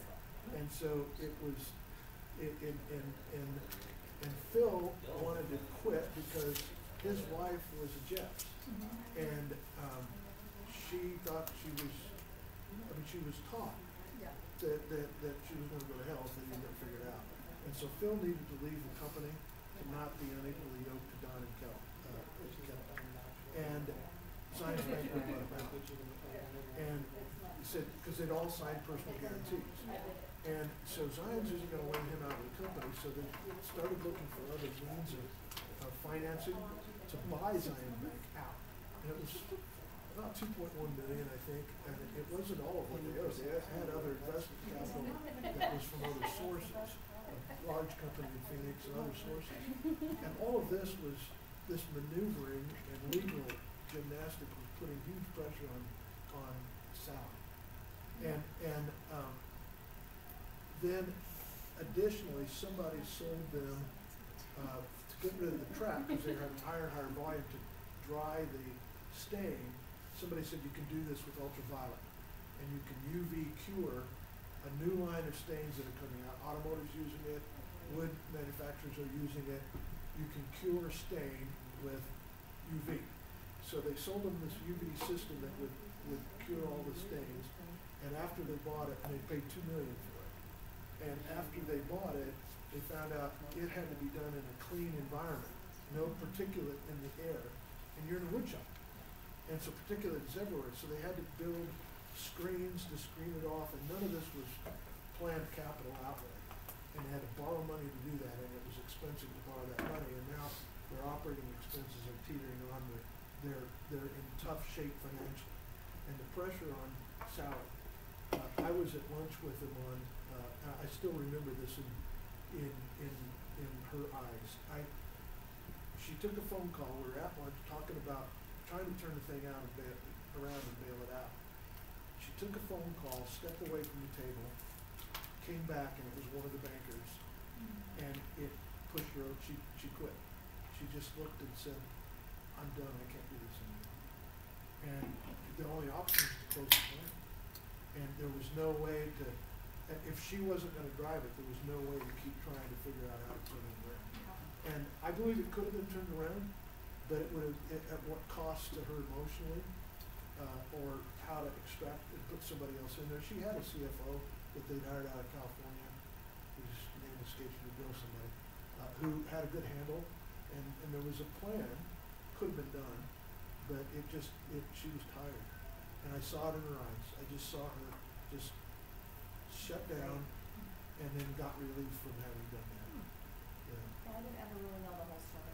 Well, I maybe told you stuff I shouldn't have told. I mean, I had asked Nick, but we were young. I mean, I didn't really maybe care. I Well, don't know. this was a long time ago, and I'm not sure, nothing's ever as simple as a story. Right. There's always a lot of complexity to it, and I think probably there were many other things behind the scenes that spilled into their spiritual life as well. There were lots of things going on in their world, and that's, none of us are immune to that stuff. Every company has the same kind of things going, family things and stresses, and it's when a company's in trouble, it's a real task on everybody. And in this case, there were 400 families that were depending on them getting it figured out. And it's a shame that they didn't, because everybody didn't land on their feet. You know, a lot of people were damaged through the unraveling of the company. Suppliers as well, you know, I mean, not just the company. And, you know, and the real estate's never been fully reutilized correctly. You know, it's been, you know, collector car places and warehouses and some businesses and so forth. Anyway, that's an example of stuff that probably ought to stay confidential in the room. I wouldn't want anybody to be hurt by my opinions, and my opinions are just one opinion. It's my assessment. I was there, but I certainly didn't know everything that was going on. And wish we could have done more. You know, I really wish we could have saved it, because that left a hole in St. Louis. At the time, they were the largest employer in St. Louis. And, you know, you take any largest employer out of any community, and that leaves a mark. All right, so sorry about that for everybody that got an extra goat trail. That was brief. All right, I guess it's on tape too, so it'll I hope anybody that hears that will treat that with the proper respect that old information ought to get. Nothing can change what happened in the past. It's history, and I only know a small piece of it. There's probably lots more behind the scenes of cause and effect. So we are going to look at this. Everybody has a copy of these two documents now, correct? Okay, we're going to go through these two documents. On the left, we have this one. Looks like I need to erase a few things, so give me a second to find where I can do that. So those of you that weren't here, what we have is 4 pages that represent the business in Las Vegas, Vegas Supply. And we read in a class, we won't reread it, the story. It's just a couple paragraphs, so make sure you read it, of Vegas Supply. They've been operating, we have 3 years of operating history in the financial statements.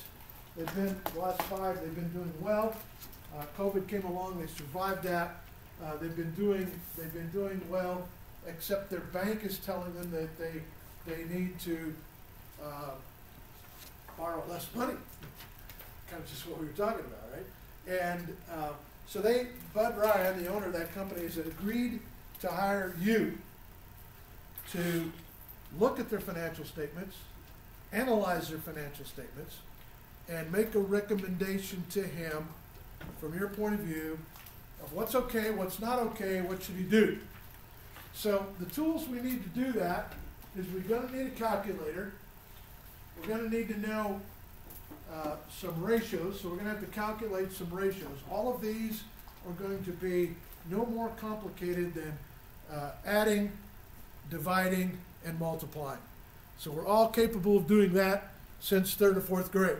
So no calculus or advanced theoretical math here on this at all. This is just fundamental things that we're going to look at from the financial statements. Now, we're starting out with the 4 pages of this document right here. We looked at it together. Let's look at it again. So this, first of all, is try to get it so we can see it. I was going to put side by side. Let me get it up this big and make it a little bit bigger. Okay, so this document is NAICS, that's North American Classification Code, right? It's a system of grouping businesses in like businesses, so that you're only comparing not just a restaurant, but Pizza Hut. I mean, not Pizza Hut, pizza joints, right? You're looking at pizza places, and you are stratifying or sorting that data. This one is by asset. And the next page, which I don't have up, would be sorting it by sales. We decided in the class, sort of at the end, before we were done, that based on Vegas Supply's financial statements, their assets, we're gonna do it by asset. And so let me just minimize out of here for a second and go to where we had Vegas Supply. I'm going to get that up there. I've got a few versions of Vegas Supply. Okay, this is what we are going by. That's the one page. Move that down to, this is the write-up you're going to read. We did read it together. But here is the balance sheet for Vegas Supply.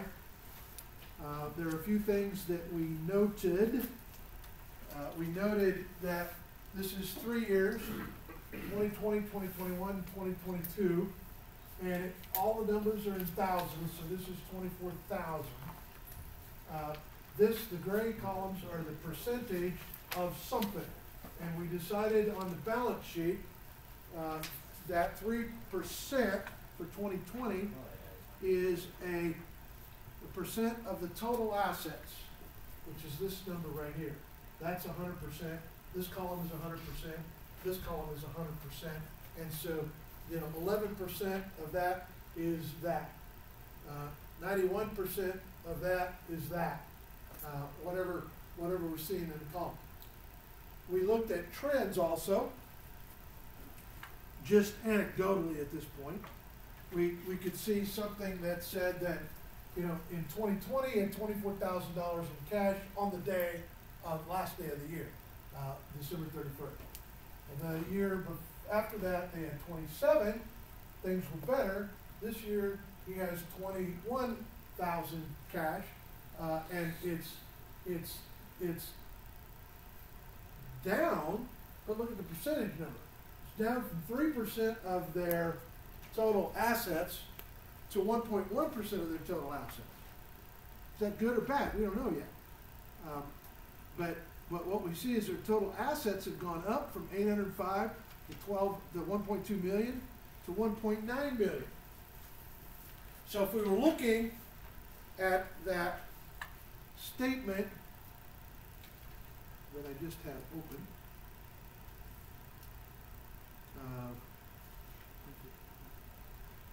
that looks like it, but that's not it. That's Tesla. So where did I put that?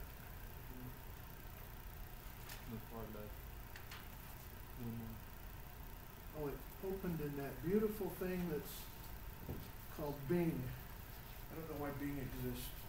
Just my opinion. All right, thank you for driving me there. I didn't get there. So we're looking at sorted by assets. We said their assets were 1.9 million, and in this class we have companies that are 500 million to 2 million, and companies that are 2 million to 10 million. He's on a growth mode. He's at just short of 2 million in assets. I said arbitrarily, let's use this column for our comparison data. And I'm going to call it two things. I'm going to call it comparison data. I'm also going to call it target data. Why am I calling it target data? That's what the banks are looking at. That's what the banks are looking at. So if it's their target, it may not be ours. We may be outperforming the bank's target, in which case that's awesome. I have no problem. We don't have to match what the bank's expecting. But sometimes if we're outperforming what the bank is expecting, that may mean we're using more of our cash than we would have to. Maybe we could grow and invest in that growth by borrowing a little more money than the bank, the bank expects us to owe more money in borrowed money. So maybe why not? So all it's going to do is usher a strategic conversation for us to know how we compare in Las Vegas to other companies like ours throughout the United States, throughout North America. So this includes Canada as well.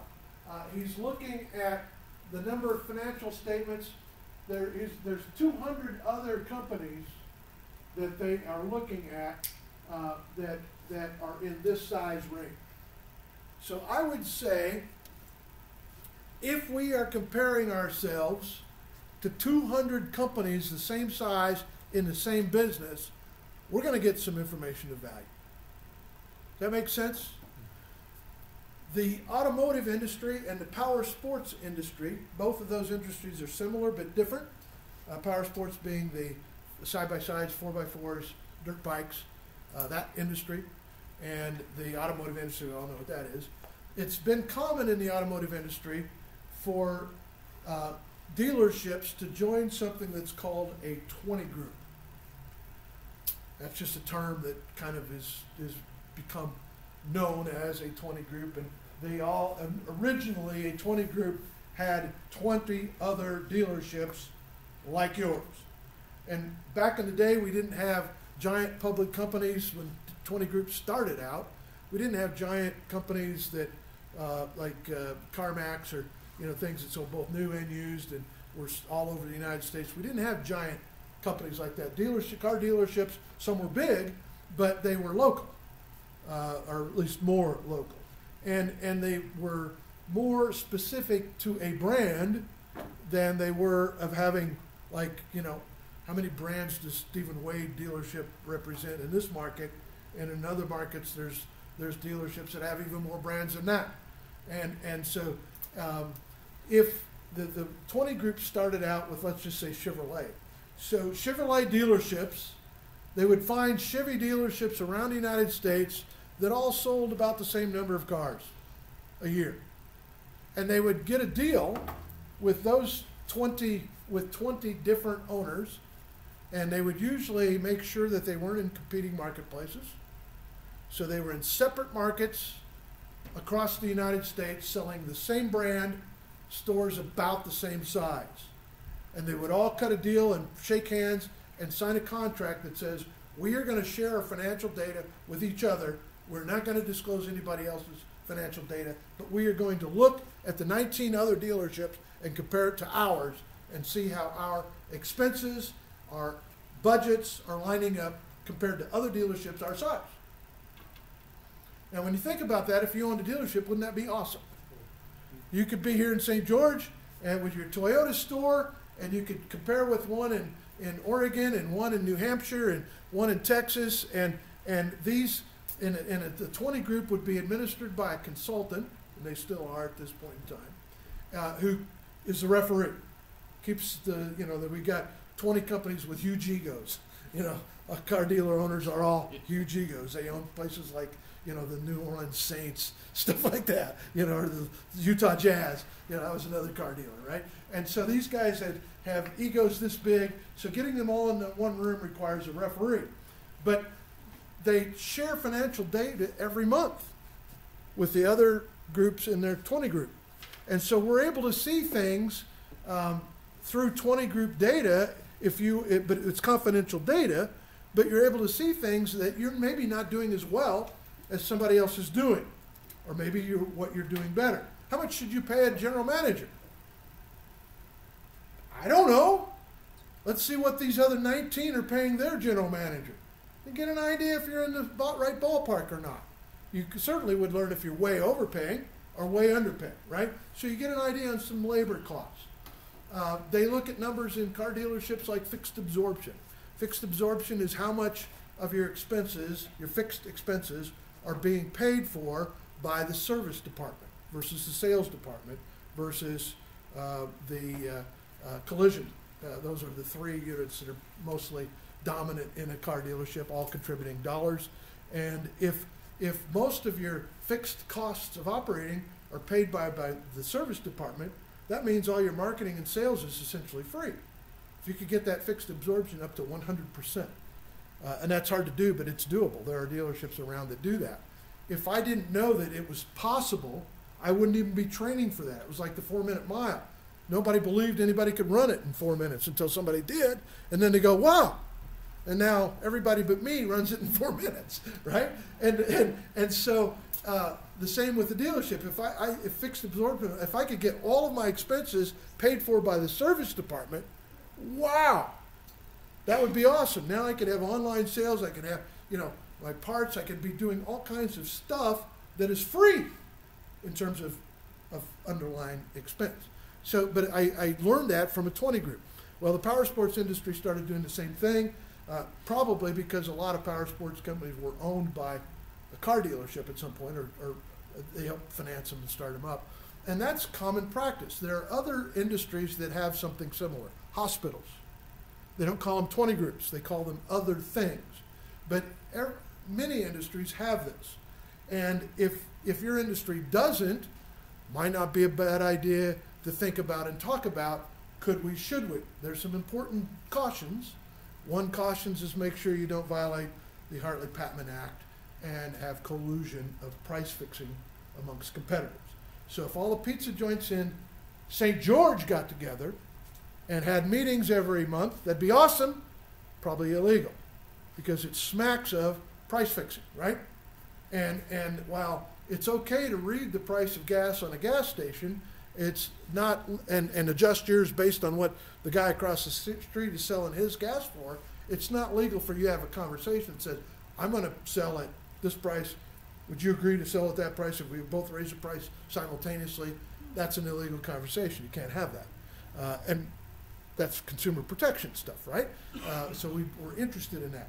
So if you're in separate markets, so if we got pizza joints together in Idaho, one store in Idaho, one store in St. George, one store in Reno, and we had 20 of those together to talk once a year even, share financial data. You could learn stuff about your industry. This does the same thing. This gives us certain information. It doesn't tell us how much they pay their GM. Some information we may want to dig deeper to get.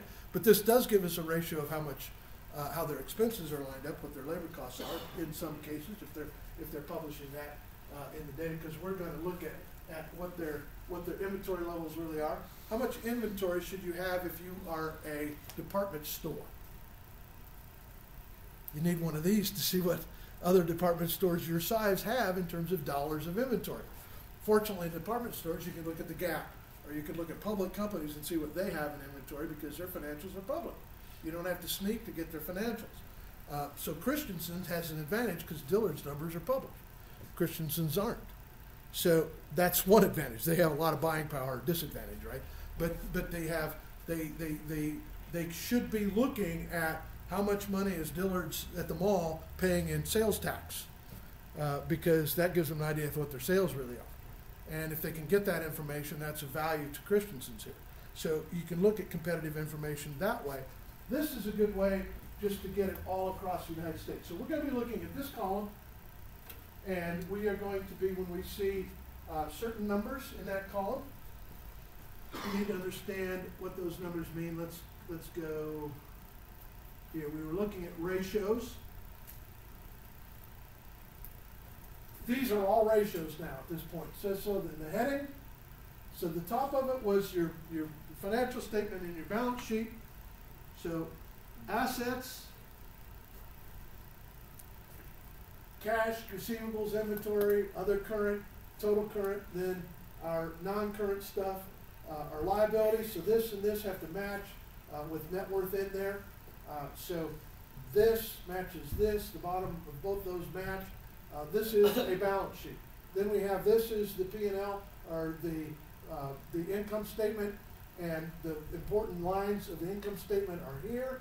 And with this data, we can then figure ratios. And when we figured ratios, and we're going to do those, for the current ratio and the quick ratio, and for sales receivable for most of these ratios, you see 3 lines. So we got this far. This is where we ended class. We have 3 numbers, 3.2, 1.9, and 1.4. What that means, the middle number, 1.9, that's the median, the average. That's the 50% point of all 200 of those financial statements. The 3.2 is the upper quartile, and the 1.4 is the lower quartile. That means a quartile is a quarter of, right? A quarter of. So the bottom quarter, the top quarter, and the middle. We are going to use for our calculations in all cases the middle number. So we'll disregard this, disregard that, we'll use that. And it's grayed out here. We'll disregard that, we'll use that. Disregard this, use that.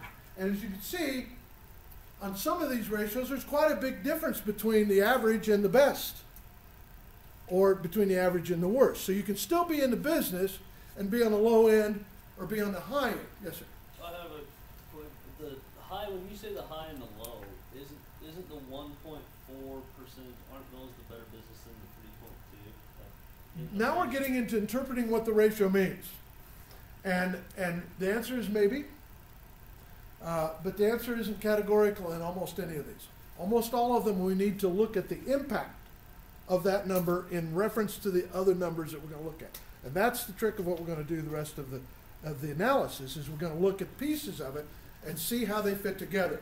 So looking at one number isn't enough for us to buy stock in a company. So they got a lot of cash. That's awesome. Are they sharing it? What are they doing with it? Are they growing with it? Are they making more profit with it? What's the future looking like? Or are they just funding a Swiss bank account with their cash and it has no impact on the shareholders? It's still an asset, but in reality they're going to siphon it off as soon as they can. So one number alone doesn't give us the big picture. We want to see as many of the numbers as we can, and even then, I think there's a Bible verse that says, even though we look through a glass darkly, the glass is murky. Our future is not clear. The company's position isn't clear. You can lie with numbers, you can lie with statistics, but this is the best we got. And we're trying to see between the lines what is the true health of our business. We're doing this for our business, or if we're analyzing a supplier or a customer, we might do it for that as well. All right, so we have an understanding a little bit of what is on these pages, and so the second page of it is the same data, but this time it's stratified by sales volume. And so we could be looking at the column in sales volume as well as looking at a column in assets. It's good for your company to look at both of those. That's why RMA gives you both of those pieces of data, because some companies do it asset lean and they run a strong business because they don't own their building, they don't own their equipment, they get it a lean way, and that their sales might. So they are a healthy company looking at sales, less healthy looking at assets, but that's on purpose. They're trying to not use their own assets and tie up their own money in assets. They're trying to tie up their money in producing sales. And so we need to look at both for a company, usually, and for your company, you'd want to look at both. For us looking at Vegas Supply in this class, we're going to base it off of assets. Just so we all get the same answers on what we're doing, and we go through the process. Then later you can go back and look at it by sales and see is it different or not. So that's what we have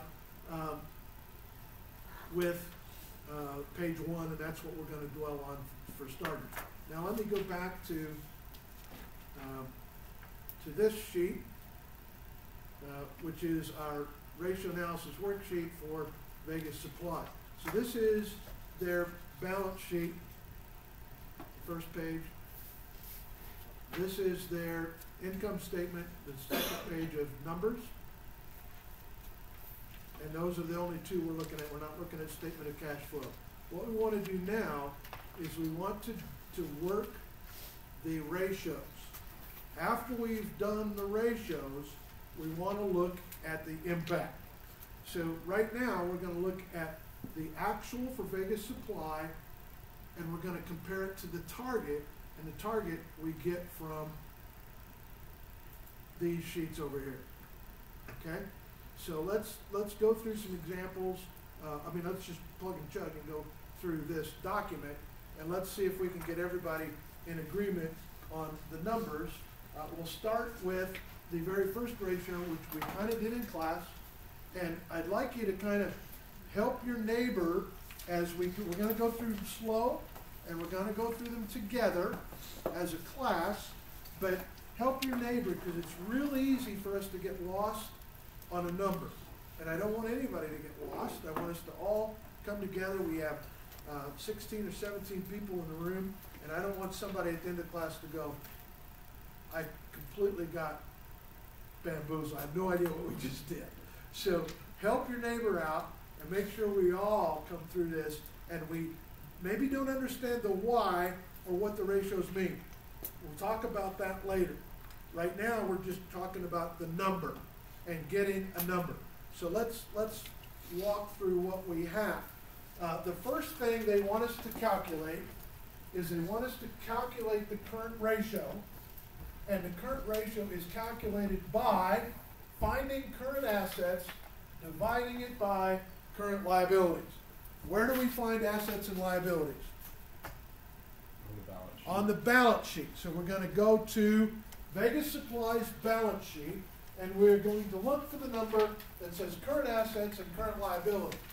For the current year. For the current year, thank you. Yes, for, well, the last year that we have, Right. which is 2022. So, to do that one, let's go over to the financial statement, and we're going to need current assets and current liabilities. From the balance sheet, it says here that the total current assets is 1769. Right? Okay, 1769. So you write on the worksheet above this line, you write 1769 right here on your worksheet.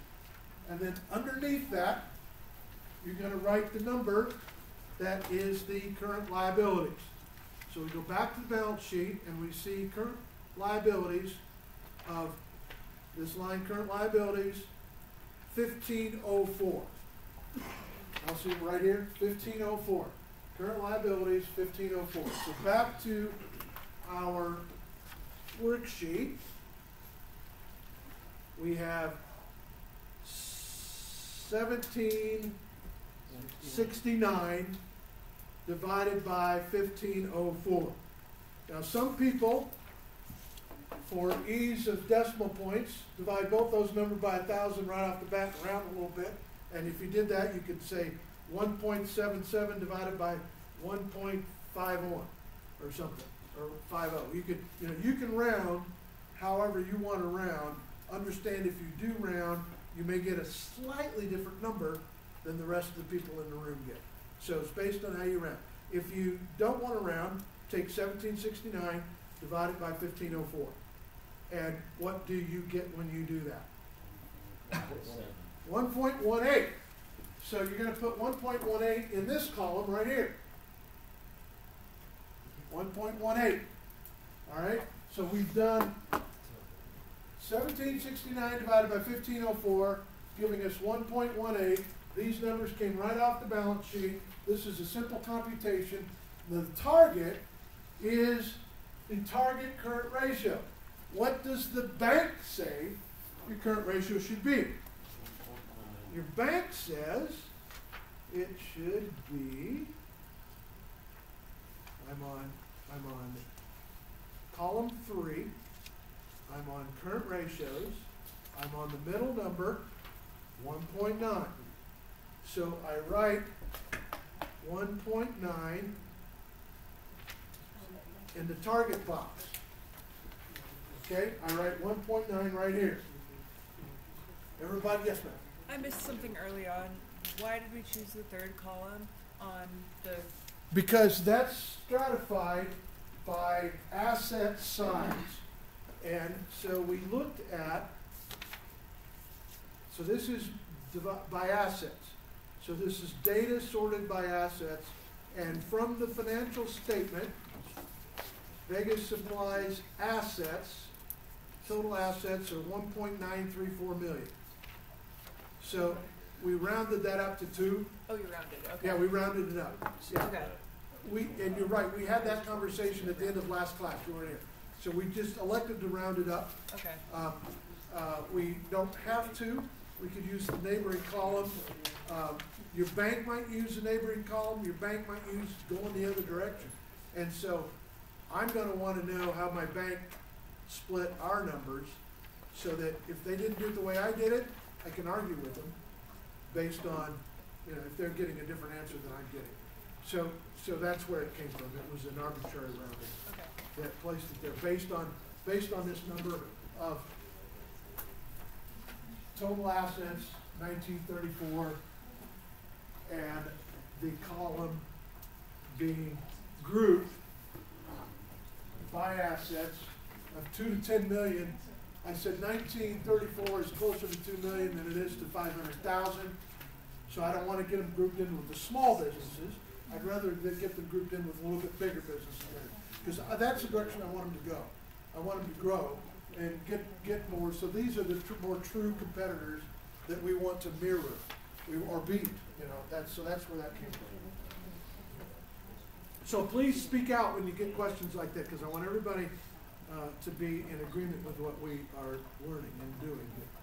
So the next ratio that we want to calculate. And so right now, from the answers that we got of 1.18 versus 1.9, 1.9 is a bigger number than 1.8, but what does that mean? It means that our current assets to current liabilities is closer to 1. It means we got less available cash than if it was at 1.9. Our competitors have more cash to deal with because they've got a bigger ratio there. Does that make sense? But we don't have to understand all the ratios yet. We're going to look into them in a while. But right now, a quick ratio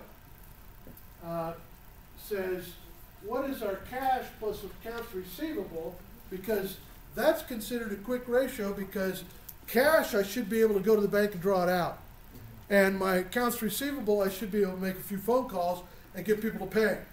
So I have access to quicker liquidity or quicker cash by a quick ratio. So that kind of gives me more, you know, I don't have to have a long-term sale to sell a dump truck that might be reflected as a current asset. And so quick ratio is another ratio. We'll explain most of these later. This one's we're going to require an addition and a division. We're going to use the same number we used earlier for current liabilities, which is 1504. Right? We had 1504 down here. That same number is going to be used in this ratio. So you can write 1504 down here. But we're going to go back to the balance sheet and see how much cash and how much accounts receivable do we add together there. So what's the cash position based on the balance sheet? We read that it was, did we say 21,000? Yeah.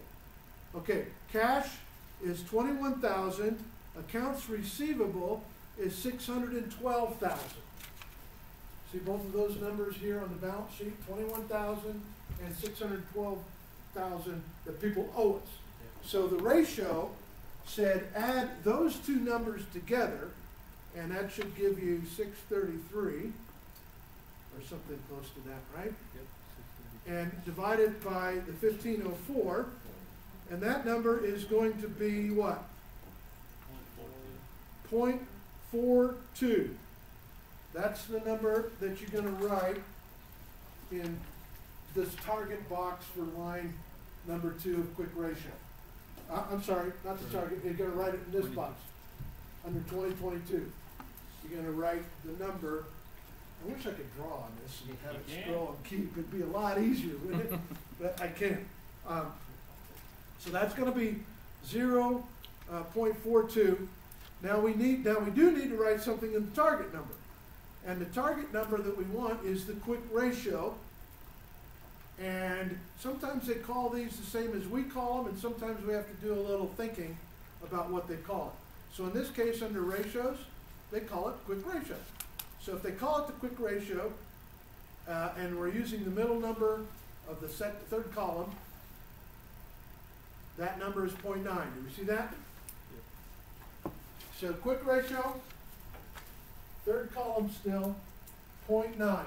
So the target quick ratio is 0.9. What we have is far less close to 1. The target that we have, what we actually have is 0.42. 0.42 under 2022 column and 0.9 under the target column. Okay? We all together so far? We've got those 2 formulas and 4 numbers written in our worksheet. We're now going to go to safety ratio. The safety ratio is our debt to equity. You heard him talking about that on the slides, on the video we just watched. I stopped it there, and we talked a little bit about that. It's calculated as total liabilities divided by equity. We have not used either one of those numbers. Don't get fooled. We've used current liabilities, not total liabilities. But both of those numbers should come from where? Balance sheet. The balance sheet. All right. Total liabilities on the balance sheet. Total liabilities. 1504, which is also the same as their current liabilities. What does that tell you about Bud and his liabilities? Just for yucks and grins, what does that tell us? He has no long-term liabilities. And that's going to show up differently in ratios. Sometimes a company wants to move some current liabilities into long-term liabilities. What that would be was taking short-term debt, refinancing it for a longer period, right? So it moves it into a different spot on the balance sheet. We're not going to do that yet, but we know there are no current liabilities, so we're using, there's no long-term liabilities, so we're using 1504, which interestingly is the same number we use for total current liabilities, and why it's the same number is only because he's not reporting any long-term debt on his balance sheet. Okay? On my balance sheet at home, if I have a mortgage for an owed 22 more years on a house, that's long-term debt, right? So it would be on my balance sheet in a different spot than current. The current liability would be what I owe in the first year, which is what my mortgage payments times 12 would be for this year. That would be my current liabilities of that mortgage note. The long-term would be all the rest of it. So it could be a good thing or it could It's create another a one. question. Absolutely, it's another one of those things that could bite you or could be favorable to you.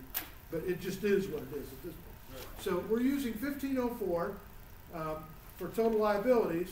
What are we using for equity? We're using, do you see 430 right there? On the line that says equity, 430. So we're writing 1504 on the top line.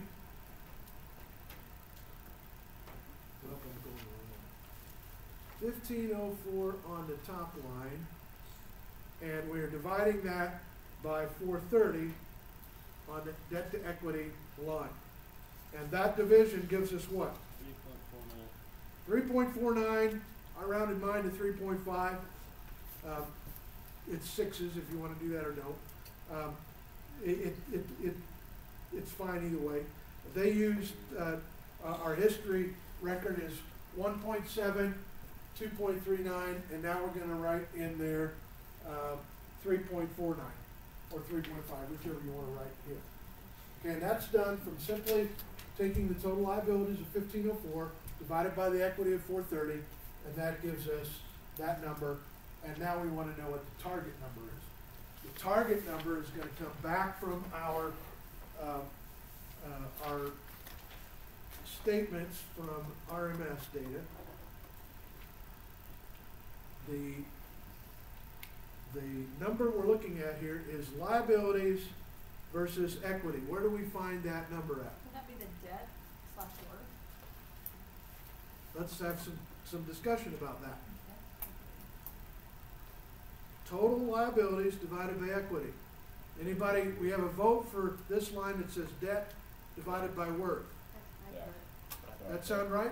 Everybody vote for that one? Good pickup. We had to hunt elsewhere. It wasn't just nicely going down the line on our RMA data. So it's a debt versus worth, and the number that we're finding is 1.4. In agreement on that? Okay. So we're at 3.5, and the doctor thinks we ought to be at 1.4. All right, so that's a different number. Going on down on our sheet, we are next looking for gross profit margin. That's an interesting number to know. Most retailers know what their profit margin is. Your boss might not know what your profit margin is. Well, here's how you can show them how to figure it out. And this is your profit margin big picture, because bosses often go, how much wood do we got in that? You know, how much do we pay for that? And didn't ask how much scrap there is. It didn't ask how much time it took you to put it all together. So we get a skewed number for our profit margins a lot of times. Companies go, we try to double our money. Well, that's really hard to do. Companies do it. Don't fool me. Companies do it. But knowing what our profit margin is, this one is harder to argue with because we're looking at our gross profit divided by our sales. Gross profit divided by our sales. Where are we going to find those numbers? We're going to the income statement now, not the balance sheet. Income statement says our gross profit is, it's got it in bold letters. It says it's 1,058. You see that? Okay, so 1,058 goes on that top line on line 4. And on the bottom line, we put our sales number. Where's our sales number found? That's the top line, 4504. So our gross profit margin, what does it mean when it says gross? Before taxes. Like, ooh, gross. It's not that gross, is it? No. It's the biggest number, right? It's before you subtract out all other costs of doing business. So your gross margin's not your real margin. Walmart's gross margin is way, way bigger than their net margin after taxes. Net margin after taxes is in the range of 2%. Gross margin's in the range of 45, 50%. All right? And so the costs in between are significant if you own as much and have to pay as much as Walmart does for they get 75 lawsuits a day at Walmart. And so, that costs money to defend. Some of them are real, some of them are frivolous. Anyway, we are taking 1058, dividing it by 4504, and what number are we getting? 0.23. So be careful about this. When you get 0.235 or something, maybe, or 2.33, 2.34, somewhere around that range. Now, these numbers are 24% and 24.8 and 24 in previous years, and we just said we're getting 23.5-ish. But we said 0.234. So what do we have to do to convert that to percent? Multiply times 100. Yeah. So we take that 0.234 that we got, move the decimals over 2 to get a percentage of it. Because this is percentage that we're looking for. So the gross profit margin is respectable, but it's sneaking down, right? It's a 24.8 to 24.0 to 23 point something, right? But what's the target? Are we doing okay, or is that kind of in line with what everybody else is doing? Where did we find that? We found that on the debt to worth. No, that's not debt to worth. We're looking at gross profit margin. Where's our gross profit margin at? Profit before tax. It says gross profit on income data. What line are we on?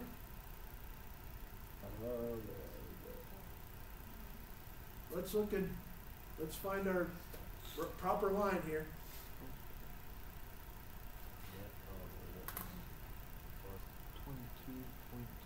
Where did you get 22.2 at? Where it says income data, gross profit. No, you guys are too high up. Is it 24.9? That's what I don't know. The profit before taxes, tangible net worth. Let's work on this a little bit. Gross profit, the second one. Let's work on it a little bit.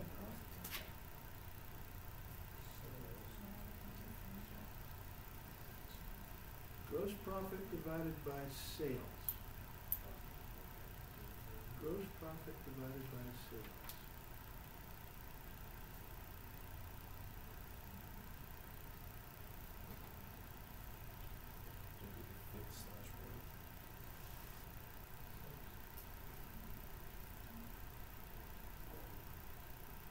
Let's just put a little question mark there for a minute. We'll come back to it. Let's see what else we get with. We may have another thing that's a question mark before we get to that. Let's go to the next line. And let's go profit before tax divided by sales What is our profit before tax?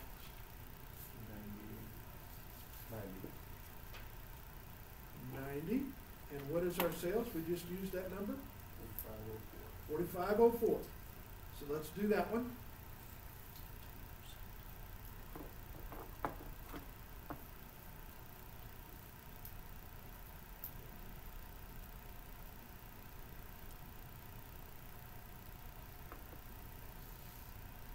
What do you got? 1.99.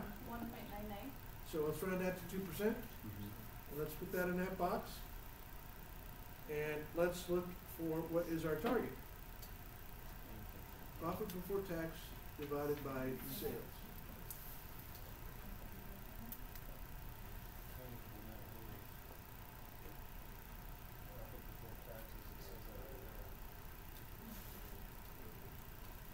Would be your profit before taxes.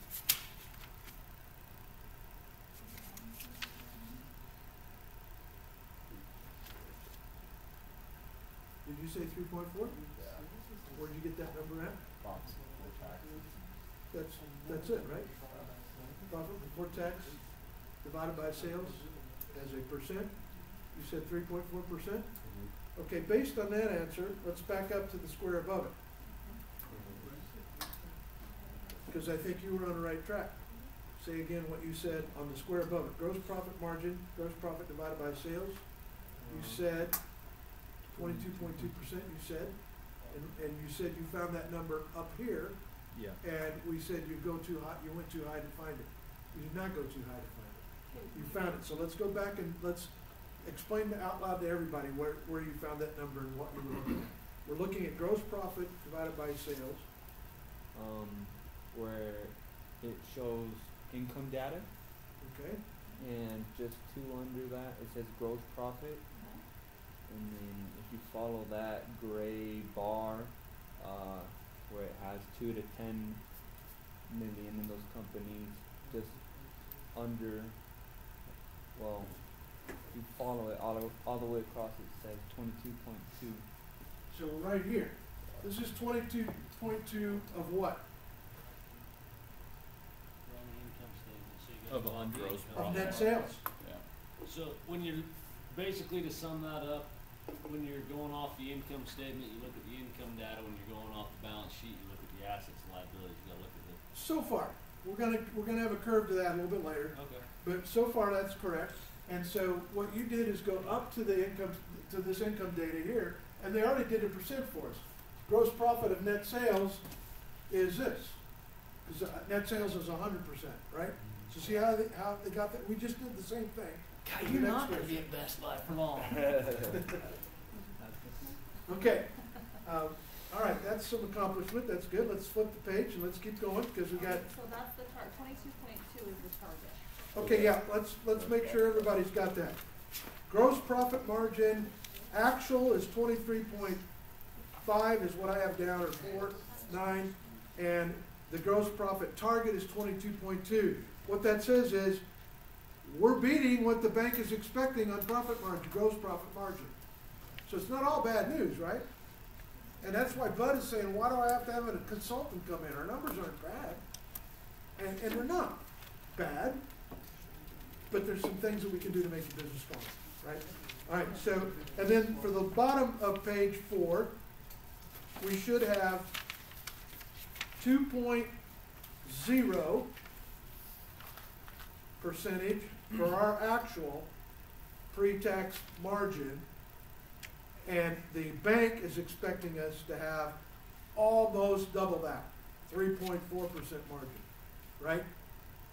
So again, we're not looking at any one of these alone. We're going to look at all of them as they work together in a while. But right now, we're just figuring out individual ratios. And for yucks and grins, we're seeing how we compare to the bank, right? Okay, that takes us to page 5, and I want to get us through page 5 and 6. If we can, before we go home.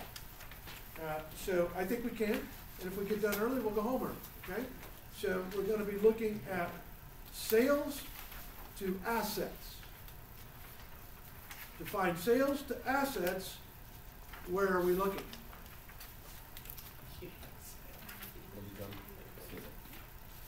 we're gonna find sales on the income And statement. then total assets on the Where are we gonna find assets?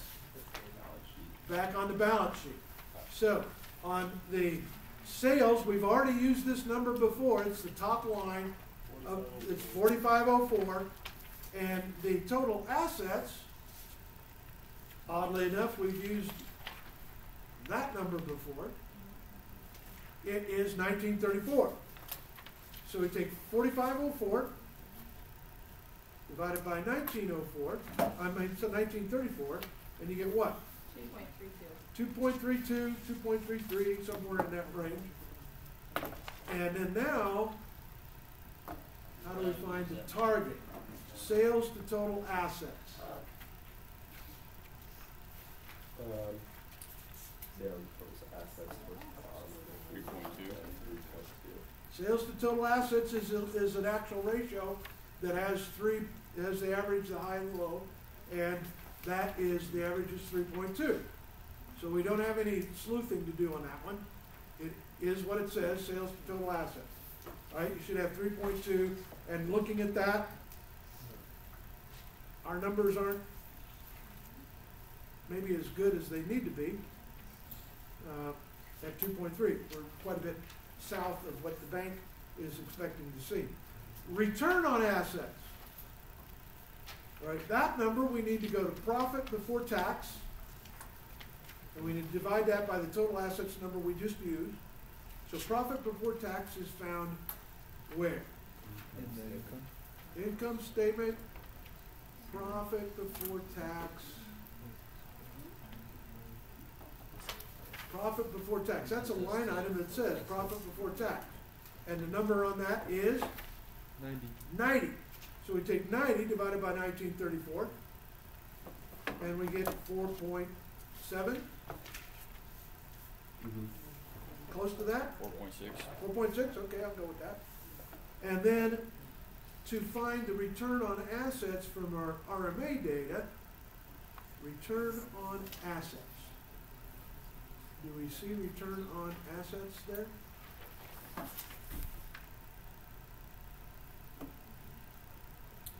8.4. 8.4, where'd you find that at?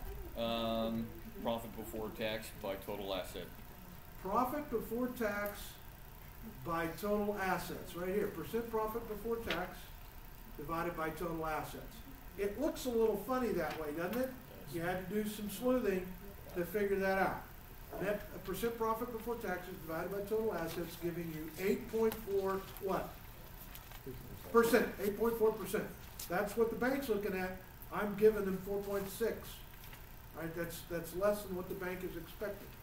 Even though my profit's gone up, remember? This is what's interesting. So now we want to know what return on equity is. Return on equity is another ratio. Return on equity is calculated by looking at our profit before tax, which is the number we used on the line above it, which is 90, and divided by the equity, which is a number we used before also. And equity comes from where? The income. Equity The comes balance from sheet. The balance sheet. the balance sheet. And it's a line item that says equity on it. And the number we pulled out of that was 430. So the return on equity is 90 divided by 430. And that equals what? 20.9%. 20.9%. So how do you find,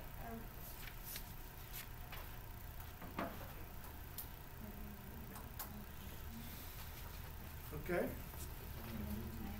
90 divided by 430, 20.9.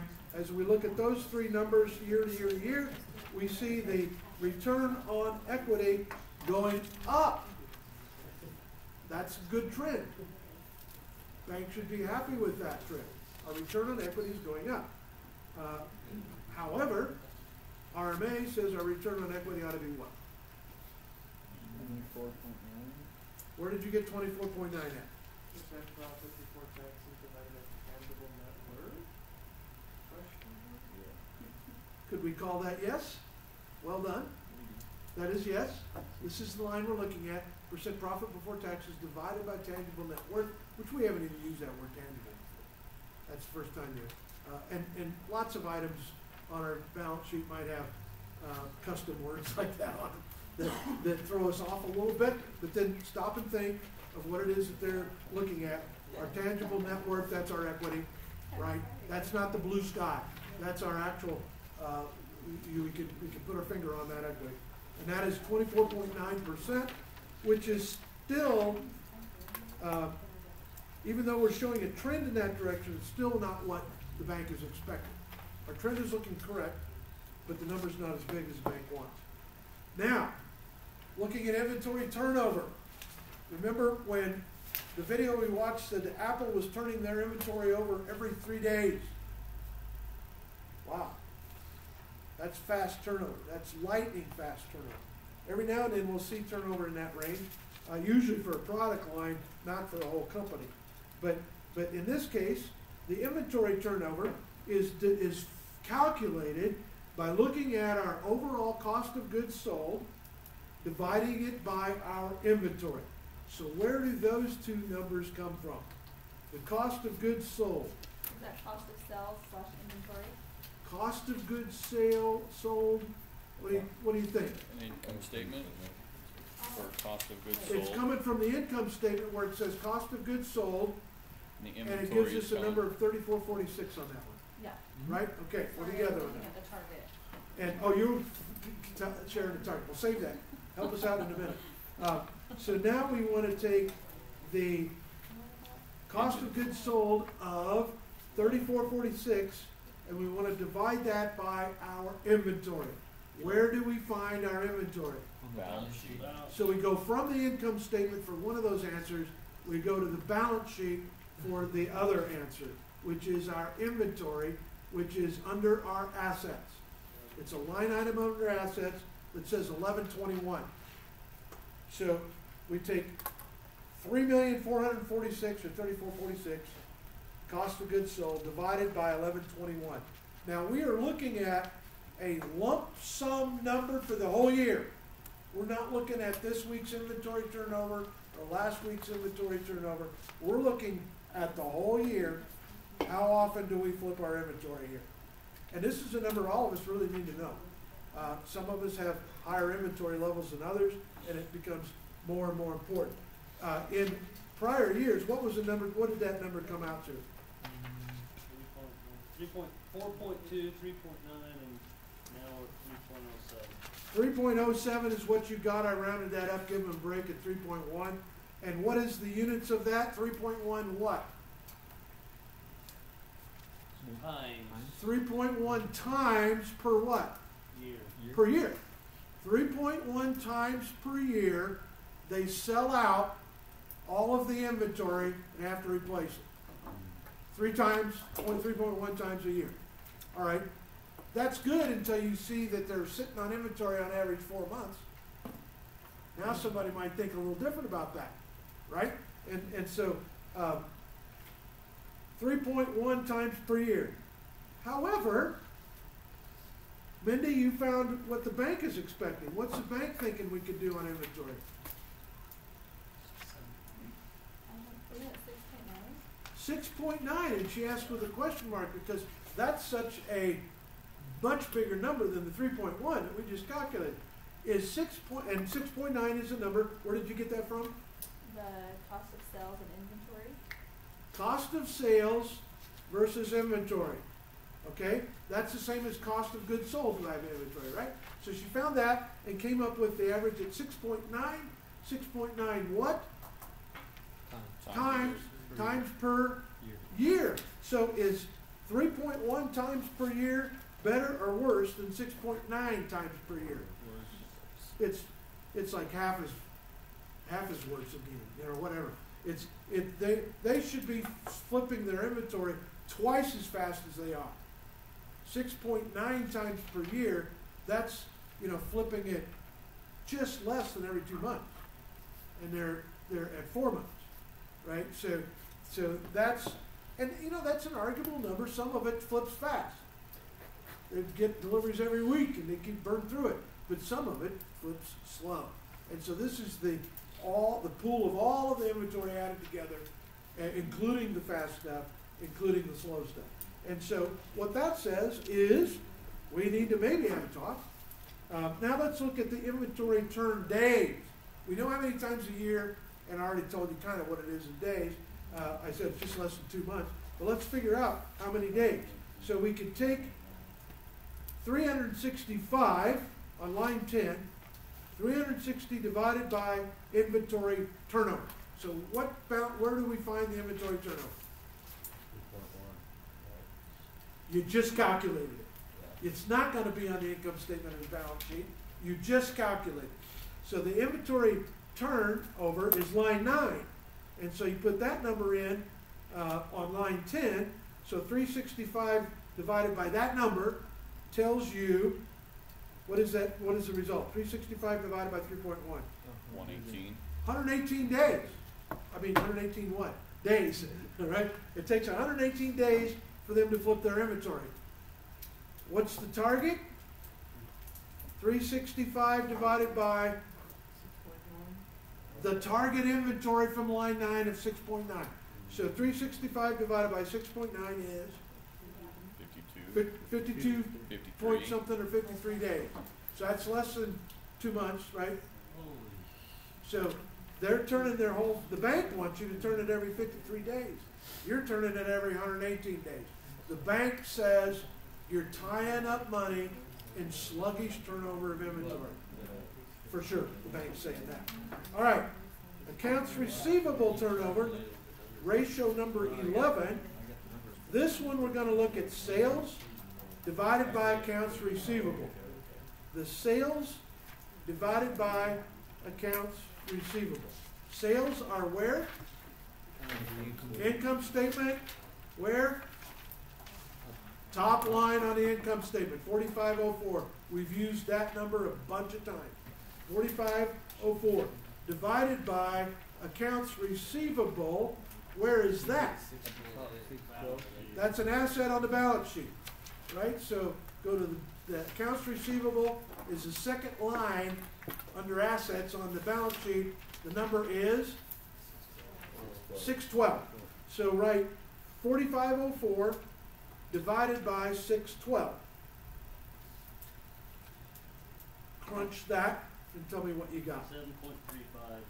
7.35 or 7.4 if you want to round upwards. 7.4 what?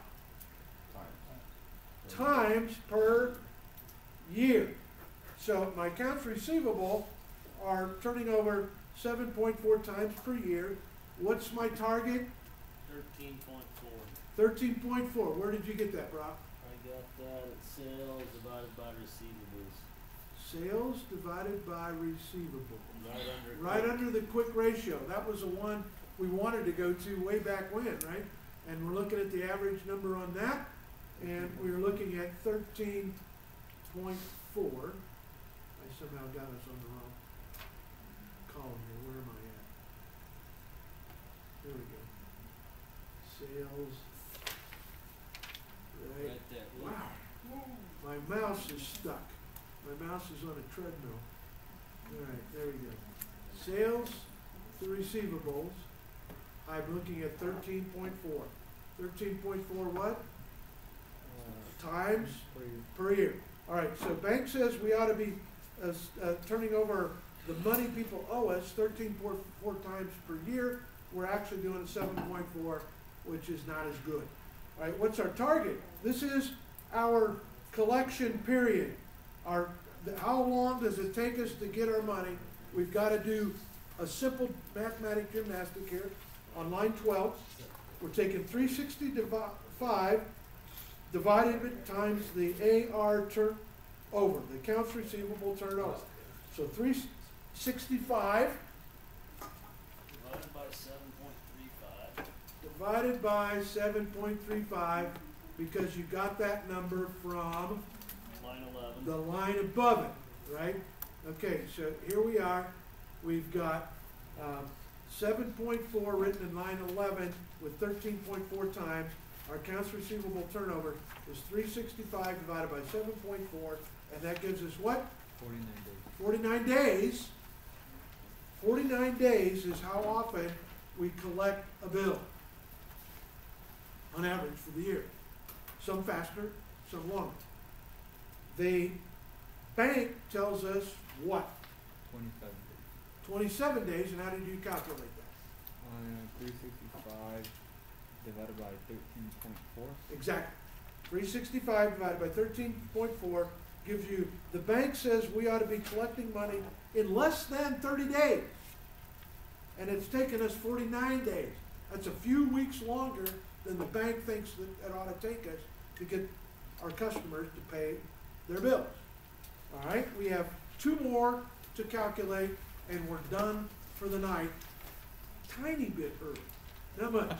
Number 13, cost of goods sold. We've used that number before. What did we find it to be?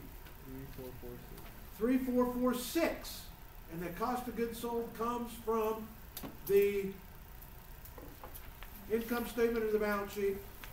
Income statement. Income statement, cost of goods sold, 3446, divided by our accounts payable. Where does that number come from? Balance sheet. That's a liability. Our accounts payable is 602 on the balance sheet under liabilities. 602 liabilities. So 30, what did I say, 3446? Yeah. 3446 divided by 602 gives you what?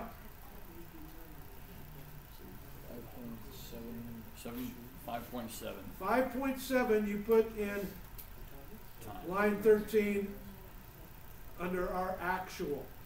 Now where are we going to find the target? Cost of goods sold divided by accounts payable. The Cost account of sales payable. Where do you see that at? It's on the Cost of sales to the payable. It's And what's the number we get? 26.4 26.4 what?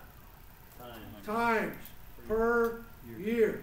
We are targeting that our accounts payable should be paid 26.4 times a year, and we're only paying them 5.7 times per year. How many days is that? That's the last calculation we need to do.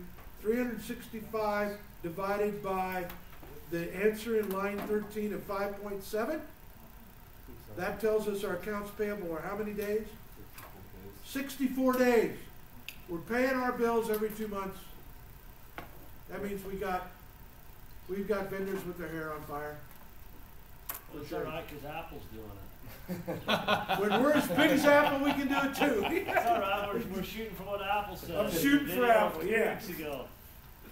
What does the bank think that we ought to have the money to be able to do? 14. Every 14 days. We got that by taking 365 divided by 26.4 from the line above it. That gives us every 14 days. All right. What we are going to do with that is on page 7, 8, and 9. And we will do that on Tuesday. And now we will be able to put on our thinking hat as a consultant and say, Bud, here's what we see. We've number crunched all the ratios that, not all, there's more ratios than that, but we've number crunched some interesting ones. How's your turnover look?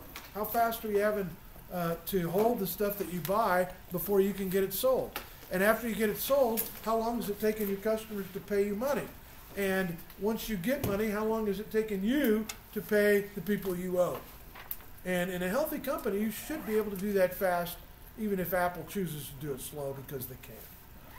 Our businesses we're not able to do that usually. We have, and it's a juggling act all the time when your cash flow is tight.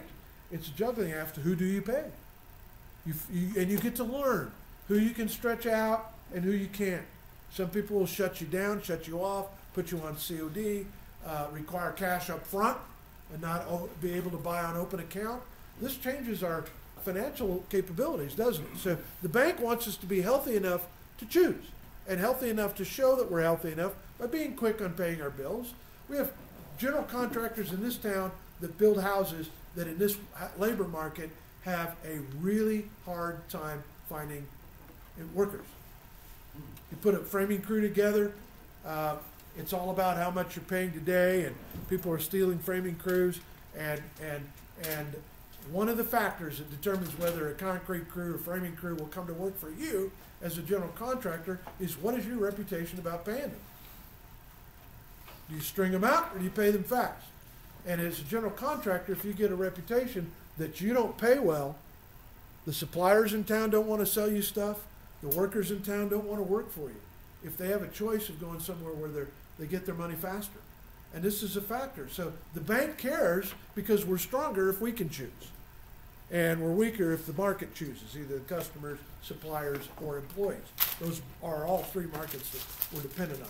All right, so well done. I think, is everybody together? If you're fuzzy on something and didn't follow and don't want to say it in class, hang out a little bit afterwards or text me, and I'll get you on the same page. I want everybody to feel comfortable, because what we did was rocket science. It's not rocket science. Pretty easy stuff, wasn't it? But it'll razzle and dazzle your accountant if you're able to start talking about the impacts of these ratios and what they mean on your financial statement. And that's where we're headed. You're going to be experts on this. So have a good weekend, and we will see you on Tuesday. Bring this worksheet, because I won't have enough handouts. Break this worksheet so we can finish it.